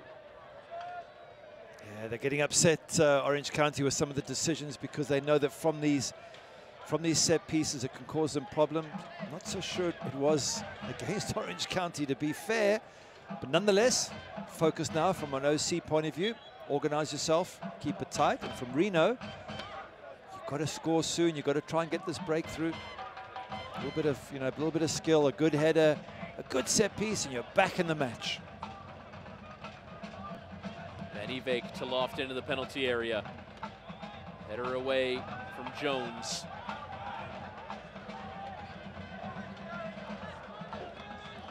Van Ivek again. This time from this near side, the cross delivered, cut out there by Hoyfeld. Falls on the edge and the strike came in. Always going wide, but plenty of power, and Andre Roll certainly felt threatened. That's better, Reno. Getting shots there just a little bit wide, but at least it threatens the keeper. It was a substitute, Gonzalez, who got the strike. Yeah, that's what he's been brought on to do, and a lot better for Reno. That'll get their fans off their seats.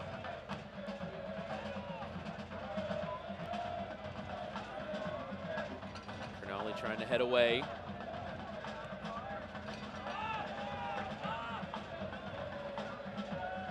Back to Matt Persano, on loan from San Jose Earthquakes. The Reno goalkeeper for most of the year. JT Marcinkowski has actually been the preferred #1 for the second half of the year for San Jose. Just a swapping of roles in some respects. As the challenge came in from Crognale. It'll be a free kick from Reno, and now Victor Rivas will have another talking to. Jones got to keep your hands off the referee. He just grabbed the referee and he turned to him. He's giving Crognale a talking to. Doesn't look like he's going to give him the card, but he's just saying, be careful. The tackle on Brian Brown there, deemed to be a foul. And once again, a set piece for Reno. in what looks like a fairly dangerous position.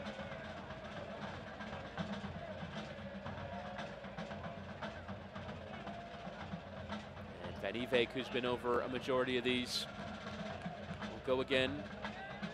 Despite the distance, we're all still setting up a wall. 4 men in it as well. Be about 30 yards from goal.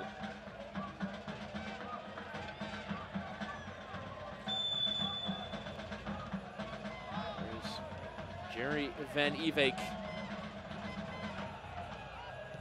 Does strike, rolls down to his left and parrying aside.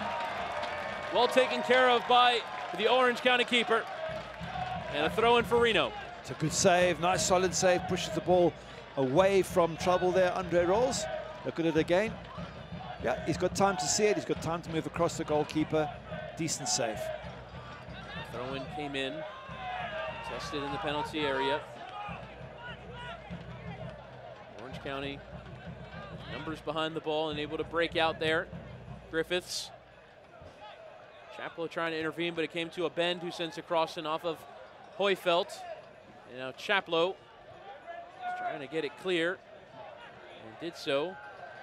Amico and Duke trying to string passes together to break out of it as Quinn looks to have given away, but very aggressively tries to win it back in a foul manner in the judgment of Victor Rivas. The pressure's building, isn't it? You can see Reno, it's set piece after set piece. So far they haven't got that breakthrough, but if Orange County keep giving free kicks away in these dangerous positions, eventually you would think Reno will take advantage of it. Now a free kick again. Van Ewijk will wave numbers on, send the set piece in. Crognale just letting it run, and now forced to play it and clear into the stand. And a throw in for Reno 1868, a bit further up the pitch. You see Enna Voltson waving his players to come a bit further forward. So we have to get out of this. Defending for majority of the second half, Kasipli, Griffiths, and Carroll. On line here for Richards. Onto his left, tries to send it low through. His delivery's just been a bit off tonight. And Amico away again for a throw. A bit of panic beginning to form there in that Orange County defense. You just wonder what impact Michael Seaton going off has had as Ian Russell watches his team try and get back on level terms. Because Seaton was such a threat that he was occupying Reno and they were having to be careful not to leave him on his own. With him off, they look much more confident, Reno, that they can defend and keep. Richards, Gonzalez, Jones trying to get position, and he does, wins it off him. Here's Darwin Jones trying to beat him for pace. Seattle Sounders two-man carries on his way, but Griffiths coming across and backheeling to get away from Darwin Jones. And there was almost no one else for Darwin Jones to pass to. It wasn't like there was someone available for him. Whereas with Michael Seaton in the first half, he was always there and always a threat. So was making a run. Yeah, absolutely. So Thomas Enevolson needs to do a little bit more for me now. He needs to be that striker that is always available for the others and help OC play out of defense and reduce some of this pressure. Richards over the top, away by Hoyfelt, and a bend. And Mark Gonzalez scored 17 goals over 2 years for Shore Park Rangers. Richards just enough to get it to Kasipli. Can find the right ball this time. Again low and hitting the first defender in the way. Bend. Lacroix. With all of the ball in the second half. Richards again finding himself in acres of space again. Crossing in towards Brian Brown. He just touches down for Gonzalez. The tackle in from Alston. Lacroix unable to play it out, and now Jones with Lacroix at full stretch. Able to slide in. A throw for Orange County. They're taking their time, Orange County. They've been under siege in the second half. They certainly have. That's credit to Reno, who've been coming at them. What you want to do if you're Orange County is use the opportunity to counter-attack, transition quickly and get that second goal, and they haven't looked like they can in this second half without Michael Seaton. Alston and Anna Voltson over the top. Bierman trying to apply some pressure to Zach Carroll, at least preventing him play back to the goalkeeper. He did manage to find the window anyway. And Bersano clears. They're hearing that Mo Chow is the next to come on for Reno 1868, and there will be the change presented by Shire. So is Mo Chow,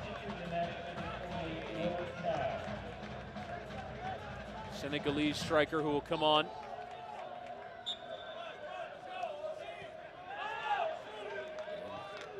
Sipley makes way. Yeah, more fresh legs, more problems for Orange County to deal with. As the clock is ticking though, just over 20 minutes left. And right away, Mo Chow tries to get a shot on target. I think it's a long time to try and defend this deep. Orange County, they need to be pushing up from the back and they need to be holding on to possession. Once again, they've turned it over. And perhaps once again, we should say credit to Reno for putting that sort of pressure on Orange County. Another opportunity on, but Kevin Alston getting in front of Lacroix.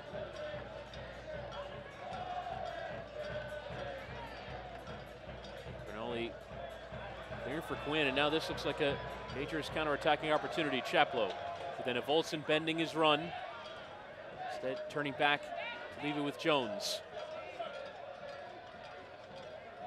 Now Chaplow just pressed the issue there and trying to play in Voltson. Instead, they'll just try and calmly keep possession. Too many opportunities to do that in the second half. Yeah, it's a different approach, obviously, from Orange County. They're not taking risks and trying to get a goal. They're rather trying to keep possession and calm the game down and take the sting out of it. And I fully understand why they would do that, because they're 1-0 up and they want to see this game out. It makes a lot of sense, but they just need to stay in this half for a little bit. They can't keep defending, so stay in the half. Oh, there's a bit of pulling going on there. Alston charging on and crossing towards Anna Voltson will fall here for Christian Duke. Leaving it with Aiden Quinn. Cutting on to his right, still Quinn. Digging it for Christian Duke! And it lands on the roof of the net. What a ball through that was from Quinn. Leaving Duke unmarked and onside, but he unable to convert. What a chance there for Orange County. That's the chance they wanted to just put this game to rest. Aiden Quinn once again. A fantastic pass, as you say, absolutely brilliant. And Duke so close to getting that crucial second goal. But for the neutrals, it remains extremely tight and close. And I guess that's the way they would want it right to the end. That's exactly the kind of passage and play that you can come to expect from Orange County. That is what they're capable of. As Amico leaves it with Bierman and carries on his run. Amico to cross in towards Anna Voltson, who still strikes towards goal. Might still be on for him. The tackle came in from Griffiths. That was a bit dangerous. Now Christian Duke unmarked in the air, strikes towards goal again. But this time Carroll and Griffiths intervening and Bersano catching. Oh, Christian Duke again with another little opportunity. So after just defending solidly for the second half, Orange County come out and have two little half chances. Open foul there by Chaplow. Ian Russell saying, come on guys, get everybody into this half. You can see that clock ticking. They've got to get that breakthrough soon, Reno. And that means bodies in the box. And try and get the ball to the big strikers. This game being played at such a breakneck pace, we can't even show you the replays of these chances. Here's Openo, lovely dink around Bierman. Can he get the cross in? It's sent in low across goal, but cut out by Hoyfelt. And trying to poke clear, but just nobody there. Midfield bunkering in very deep at the moment. Openo again on this right-hand side against Amico, hits the cross right into him. Leaves it for a bend, do a cross first time towards that back post. And Alston just letting it run out of play for a goal kick. Yeah, it wasn't the best cross there from a bend, had too much height, too close to the keeper, and eventually goes out of play. Frustration for Reno. They must know that they can see that big clock above Andre Rawls. They can see that 70 minutes plus minus left. And they just haven't really tested Andre Rawls enough for me. I'm trying to think of the keeper having made a big save. Not really, a couple of half efforts, and that's about it. As this match is brought to you by Red Shell Food. Say fans, be sure to stop by your favorite local supermarket and pick up some Red Shell miso dressing, sesame soy dressing, and teriyaki sauce today. It's great on salads, sandwiches, pastas, your favorite meats, and it's a dipping sauce. Red Shell Foods. Visit redshell.com.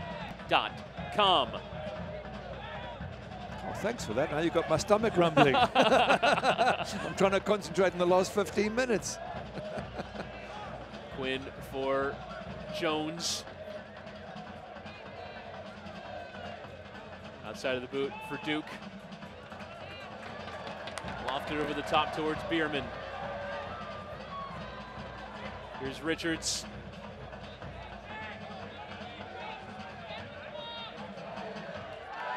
And Duke taken off it by Chow, and the referee, Victor Rivas, giving a free kick to Orange County.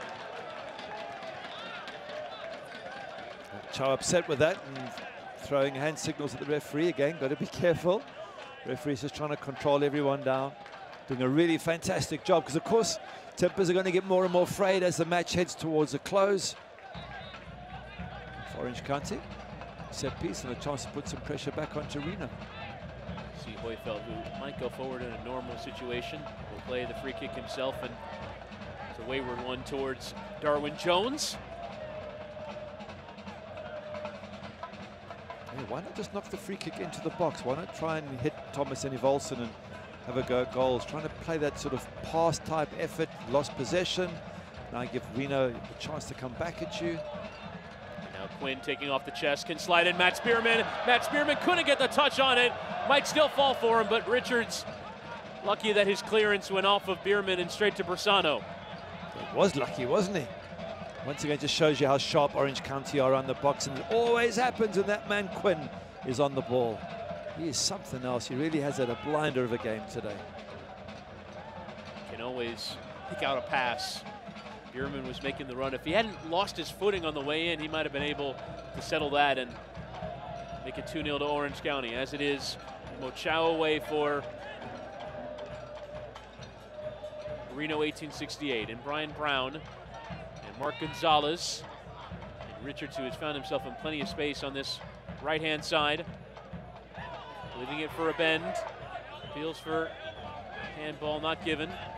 Richards lofting over the top for Openo. Crossing into the penalty area. Waiting for it was Van Evek.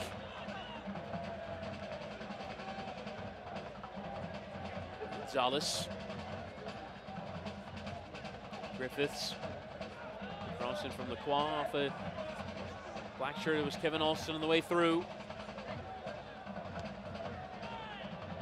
From Richards, cut up by Cronali, but only as far as Gonzalez. Orange County are defending very well, but able to keep it once they've cleared. Tackles him from both Chaplow and Hoyfeld. Free waving play on. A little bit of desperation from Orange County now, isn't there? They're just booting the ball clear, not even trying to keep possession. And that just brings more pressure back onto you. Openo. Space thrown into. 1v1 against Amico towards that byline. Openo just trying to get something in on the cross.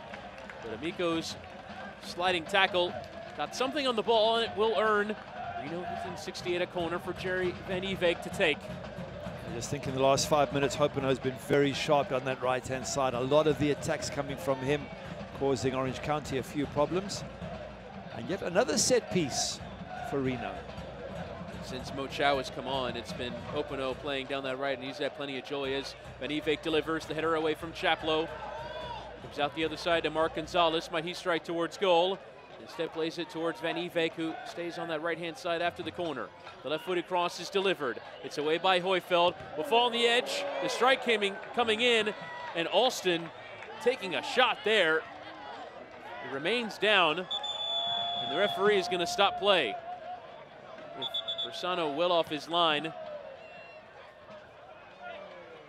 Kevin Alston.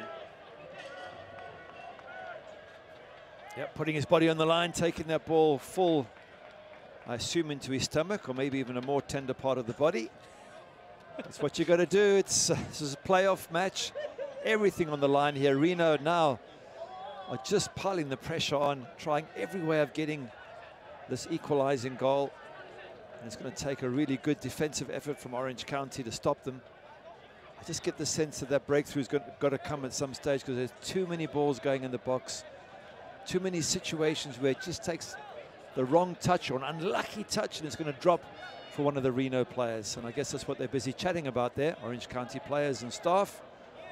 And it's also because Orange County is so deep as well, as we're going to take another look at that strike coming in on the edge of the penalty area. It was Griffiths, and it wasn't the stomach, it was his right leg that's left out. You just wonder if the power in that shot might have shook a ligament or a knee or an ankle or something, because he took the full brunt of that shot with his right leg out. Yep, you're right. It looks like that's what it was. Normally in those situations, if you face the player, then it's your body that takes a hit. But he turned his back on the players, Kevin Alston, put a foot out, and that took most of the sting out of the ball. But good to see that he looks like he's okay, or they're not moving too freely. You have Noah Powder on the bench who can come on and play either of those fullback positions. And Orange County just allowing Reno to have the ball back, which is what was the case when the whistle was blown. Once again, it's just Thomas Volston on his own here, just trying to slow things down. Very little intent from Orange County to come out of their final third of the pitch. I'm a bit surprised that Orange County are this deep with still 10 minutes to play, as Lacroix will deliver the service towards Openo. The header from Hoyfelt, Bierman trying to take it down around Richards. We'll just send it long towards Volston, but see the goalkeeper Persano 30-40 yards off his line. And it kind of looks like it would if it were extra time in this kind of scenario, but still 10 minutes to play. A lot of defending left for Orange County to do as the ball is slid towards Brian Brown. A bit wayward and out for Andre Ross to take a goal kick. Well, we've spoken about this defending in the last third before. It came up in the World Cup, I think it was with Iceland. They defended literally only in their third, and it was very effective because there's no space. Yes, if there's an unlucky deflection, then obviously it falls close to your goals, but generally speaking, it's hard to break down a team that defends in their final third, and more teams play this way when they want to hold on to a lead. So Orange County just taking a leaf out of Iceland's book by the looks of it. I just wonder if that's necessitated by Michael Seaton's departure, as you see Giovanni Ramos-Godoy being prepared to come on for Orange County. Opportunity on for Lacroix to slide in Mo Chow. Mo Chow into the area, trying to work around Cernali. Settle here for Mark Gonzalez. Cross delivered towards Brown, who was unmarked and needed intervention from Hoyfelt. Quinn is trying to get Volston going. Trying to get the bitter of Griffiths, who at least puts it out of play and out for an Orange County throw. I'm not sure what that head over heels thing was from Griffiths there, but maybe an attempt to try and get the foul. And it's Kevin Alston who makes way, so I guess the contact that he takes, enough for him to come off. I wonder if Ramos-Godoy will come in and play fullback, or a bit of a tactical change, but it is Giovanni Ramos-Godoy making substitute appearance number 26 on the campaign. Super sub. Almost exclusively, he scored 4 times. He's had 5 starts as well, but mainly used as a sub in nearly every match. Bierman and Quinn. Is there just the chance to pick out the pass? Duke for Volston, trying to work around the defender as runners with him. Tried to slide in one of them, but couldn't quite sort out his feet. Who did that ball come from in the beginning? Quinn once again. Lovely ball in, spotted the 2 of them up front available, and it nearly worked out for Orange County. Now it's get all the bodies back and defend. Gonzalez spraying it out for Openo. Gonzalez again, trying to play the 1-2. Openo going down. Maybe a penalty. Openo crossing. Referee not giving a pen there. And cleared. As far as Carroll. and Richards. And Russell pointing towards Opino. Takes a touch around Chaplow. Now Gonzalez will strike. Might have had eyes for that top corner, but a bit too much power on the shot. And now I believe that's Amico who will go down. Yep, I think it is Amico, and he clashed with Opino at a moment where for a second I thought, is that a penalty or not? Joe Amico claims that he was injured in the process. It should have been a free kick for him. Opino was hoping to get the penalty, and in the end the referee gave nobody anything. I think he says he's okay, he's going to be all right. We've got 6 minutes left here, and it's time. The clock is running down. Reno need to do something and do it soon. Orange County Soccer Club is proud to be the host for the USL Cup playoffs in the OC. Tickets are on sale now for a potential Western Conference final match on Saturday, November 3rd. That's next Saturday, would be against Phoenix Rising. If they hang on to this victory, then it's exciting. USL Cup playoff soccer, which has already been a historic season for Orange County. Visit orangecountysoccer.com/2018 playoffs. There you see Alston finally coming all the way back to the bench. Walking a bit gingerly, and that would certainly put his status in peril for the next game should they make it to it, with both Seton and potentially Alston facing injury ahead of that next one. Will certainly be big concerns for Braden Cloutier should they hang on to this victory. Yeah, certainly will be, but Cloutier giving Alston a big hug there. I think really impressed with his efforts.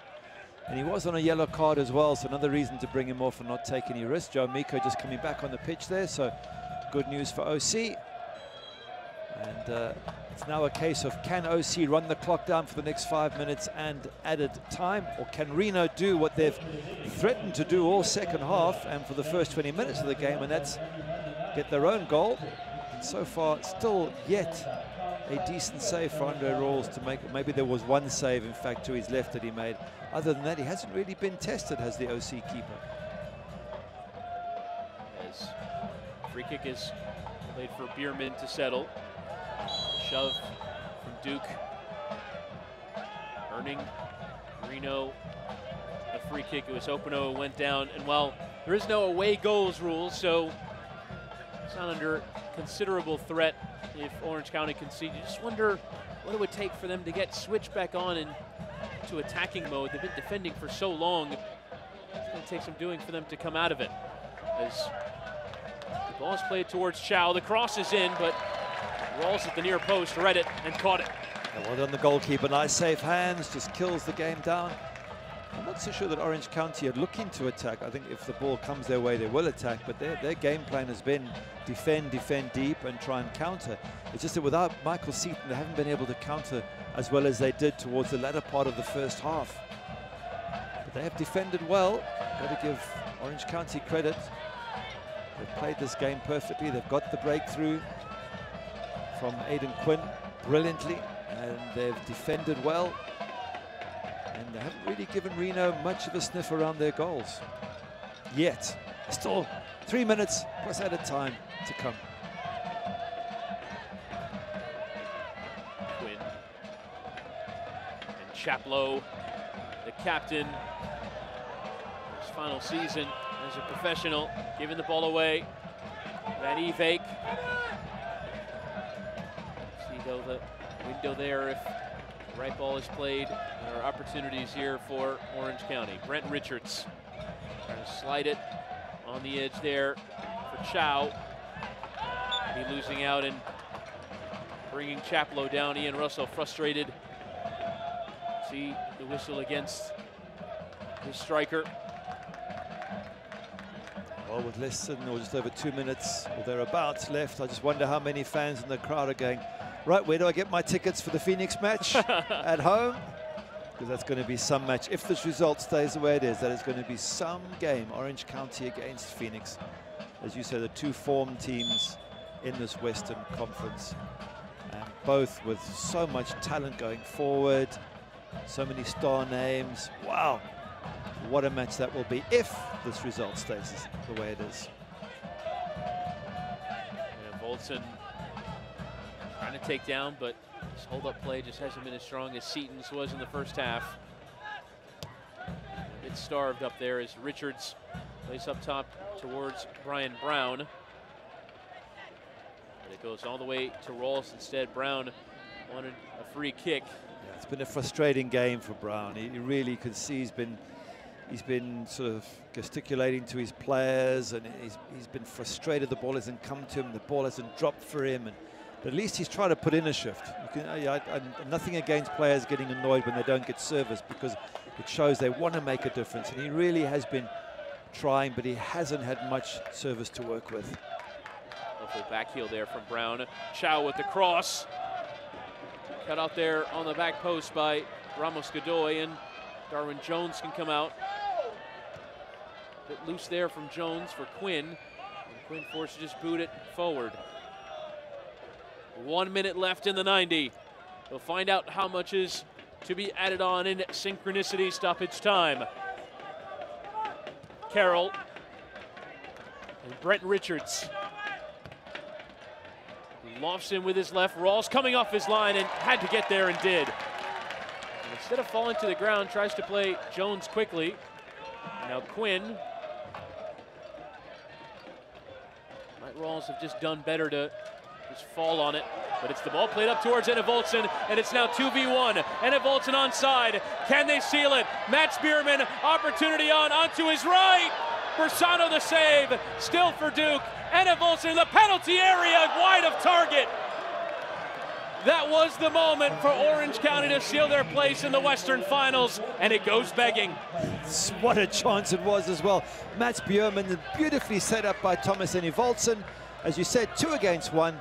They really should have finished it off. The professional thing is they kill the game. 2-0. It's all over. Now there's this little opportunity for Reno. And tell me, when did they score their goal in the last match? In the 92nd minute, with 15 seconds left to play in the game. Chaplow again to try and slide in Enevoldsen. The flag up for offside. And there you saw, in the middle of all that, the fourth official holding up the board for 4 minutes to be added on in synchronicity stoppage time. Well, are Reno going to make Orange County pay for that miss, that wonderful opportunity there for Mats Björman? Well saved, by the way, by the keeper, Bersano, but are they going to pay for it now with an equalizer by Reno? Center backs forward in the attack. Deals for handball, not given. Here's Van Ewijk. Openo staying back because of his lack of size. Ben trying to flick on. Comes for Richards. The left foot in towards that area, but at the other end of the play, it'll be a yellow card for Christian Duke, the substitute. Seeing yellow from Victor Rivas. Now again, Van Ewijk can deliver in towards that penalty area. I just think there's got to be something from one of these set pieces. How many free kicks and corners have Reno had, especially in the second half, and they've got nothing from it? Is this the moment when eventually they benefit from a set piece? It'll be Van Ewijk to take. Orange County have given away 17 fouls. Now Van Ewijk to deliver. It's a decent one. Rawls coming off his line, didn't get to it, might still fall. Overhead kick attempted by Carroll. Doesn't get clean purchase on it. Might Orange County be able to strike on the counter-attack? Lacroix putting it out of play. Orange County can watch as the seconds tick by. That could have been the moment. Goalkeeper comes, doesn't get it. There's chaos in that box. Let's have a look at it again. Andre Rawls comes, knocks it down into the ground. Oh, big overhead kick there from Zach Carroll. Doesn't come off. And I wonder if that was the chance, the last chance for Reno now. Just over a minute left. Now then, no sense defending for Reno 1868. You see the numbers forward in the attack. The header away, but it comes to Richards. Here's Openo. He'll send it in towards that area. Ben flicking on.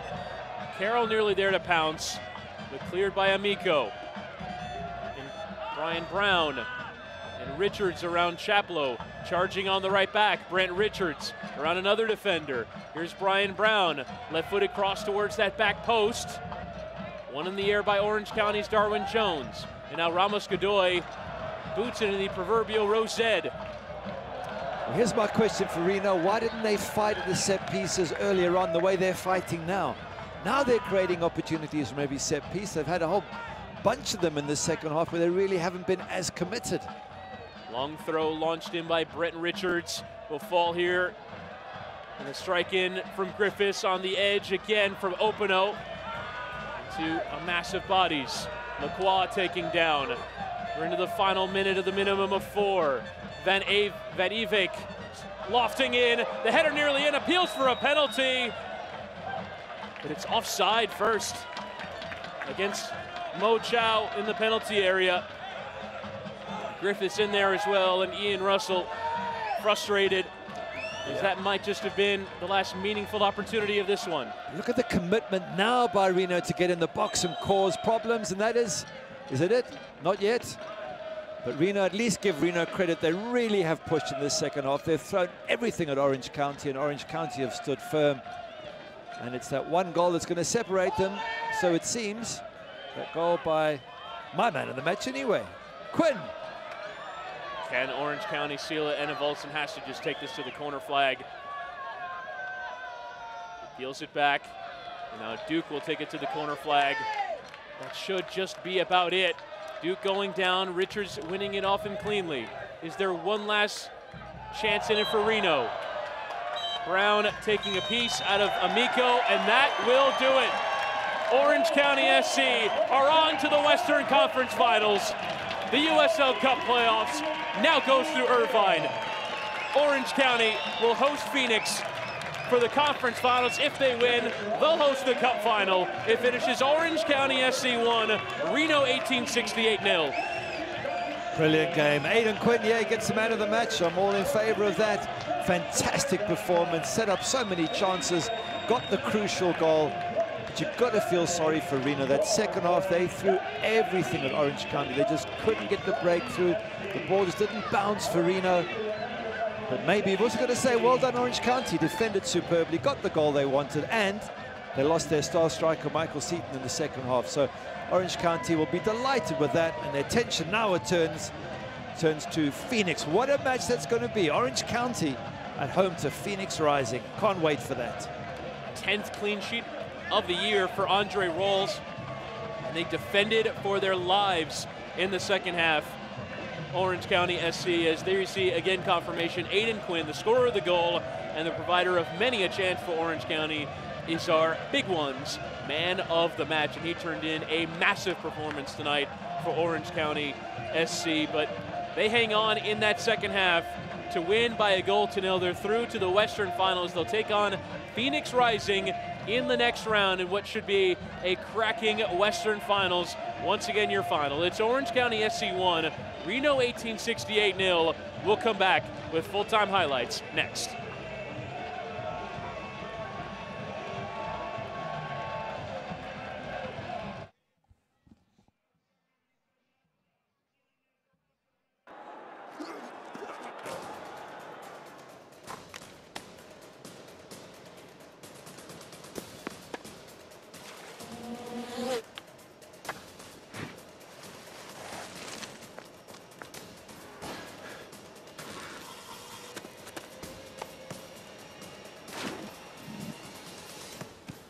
At Hoag Orthopedic Institute, there is no one better at getting you back to you.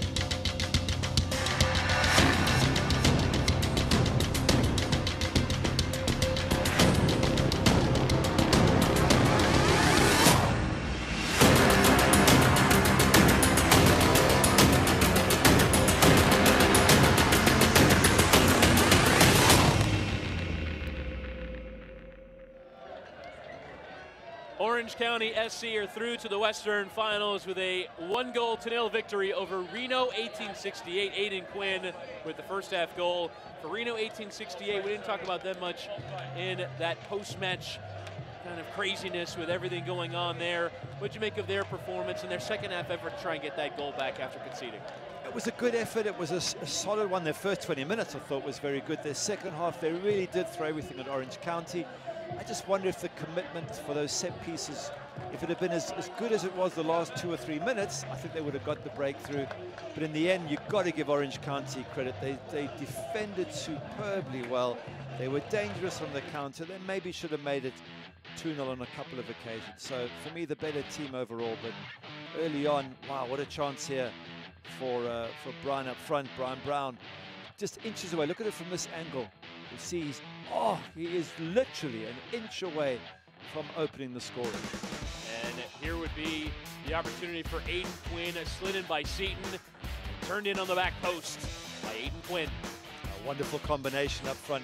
Beautiful ball from Michael Seaton, but first touch and an early strike from Aiden Quinn that just catches the keeper, maybe still settling himself. That's a great finish, and that's why this guy is such a special player, coming from midfield and scoring like that. It would be the game's only goal, but let's show you the chance here in our post-match highlight presented by Destination Irvine. Another strike in, this one from Darwin Jones. A little bit high, not bad. If it had been another foot below, it could have been a golazo. Then, was there a chance? Did they make the keeper work? Reno? No. The answer is Andre Rolls didn't have too much to do. This one, a little bit of an effort just wide of the goals in the second half. Van Evek with probably the toughest save Rolls had to make, down to his left, fairly straightforward. Yeah, it's a straightforward run. I think that's the only time he did have to make a save. And there was more opportunities. Aiden Quinn, watch this. Just the lovely ball through. Oh, sublime. Absolutely brilliant for Christian Duke, and it just goes over. So if anyone was going to score a goal, you got to say the better chances still fell to Orange County in that second half, even though they were under huge pressure. And you just see the shortage of clear chances just even in our highlight package. Kind of highlighted Reno huffing and puffing, but unable to really threaten Andre Rawls' goal. Orange County get the clean sheet despite being outpossessed at home. 11 shots to 12 for Reno, but only 2 hitting target. That really just the story of this match. 12 shots and 2 on target for Reno. Yeah, and I think Orange County with less possession, because second half they chose to defend, they chose to keep it tight and try and counter. And for me, they have been one of the top sides in the Western Conference this season, along with Phoenix Rising, and perhaps we have what most neutrals would call the right decision, or the one they want to see, as Chaplow hugs his kids and family. And I can't wait for that. Orange County at home to Phoenix Rising. What a Western Conference final that will be. And you have to say, on the balance of the season, they probably are the 2 best teams in the West, but Didier Drogba and Phoenix Rising will come away from home to the Champion Soccer Stadium in Irvine, California. Be the site for the Western Conference final between themselves and Phoenix Rising. In the East, it'll be Louisville City and Bethlehem Steel. We'll get you the full bracket in just a moment. Talk about postseason soccer in the Los Angeles area. You've got you have LAFC into the playoffs in MLS. You have LA Galaxy, who can win tomorrow and get in. Now Orange County hosting the Western Conference Finals here in the USL. And there you see it. Orange County 1, Reno 0, Phoenix 4, Stowe Park Rangers 2, Louisville City 2, Bethlehem Steel 0, and FC Cincinnati 0, New York Red Bulls 2-1. And that is the Final Four. Orange County, Phoenix, New York Red Bulls, and Louisville. Gary Bailey, who is going to be playing in the USL Cup Final? Wow, it's going to be so hard to call. What's your call? What's your call? Come on, Gary. I'm going to go Phoenix. Really? Okay. Louisville. Phoenix, Louisville. Be a cracking final, wouldn't it? November the 8th is the USL Cup Final. You can watch it on ESPN2 from 8 p.m. Eastern Time. You're going to want to check that out. Orange County, though, are 1 win away from hosting that game. They beat Reno 1868 with FC Cincinnati going down earlier today. They are now the top seed left in this USL Cup playoff. If they beat Phoenix next week, they will host the USL Cup Final. That'll just about do it for us. Orange County beating Reno 1868 by a goal to nil. Aiden Quinn, the hero on the day. And Orange County SC are through to the Western Conference Final, take on Phoenix Rising. For our terrific USL crew and my broadcast partner, Gary Bailey. My name is Chris Whittingham signing off. Orange County and Phoenix is your Western Conference Final. We'll do it again next Saturday from the Champions Soccer Stadium.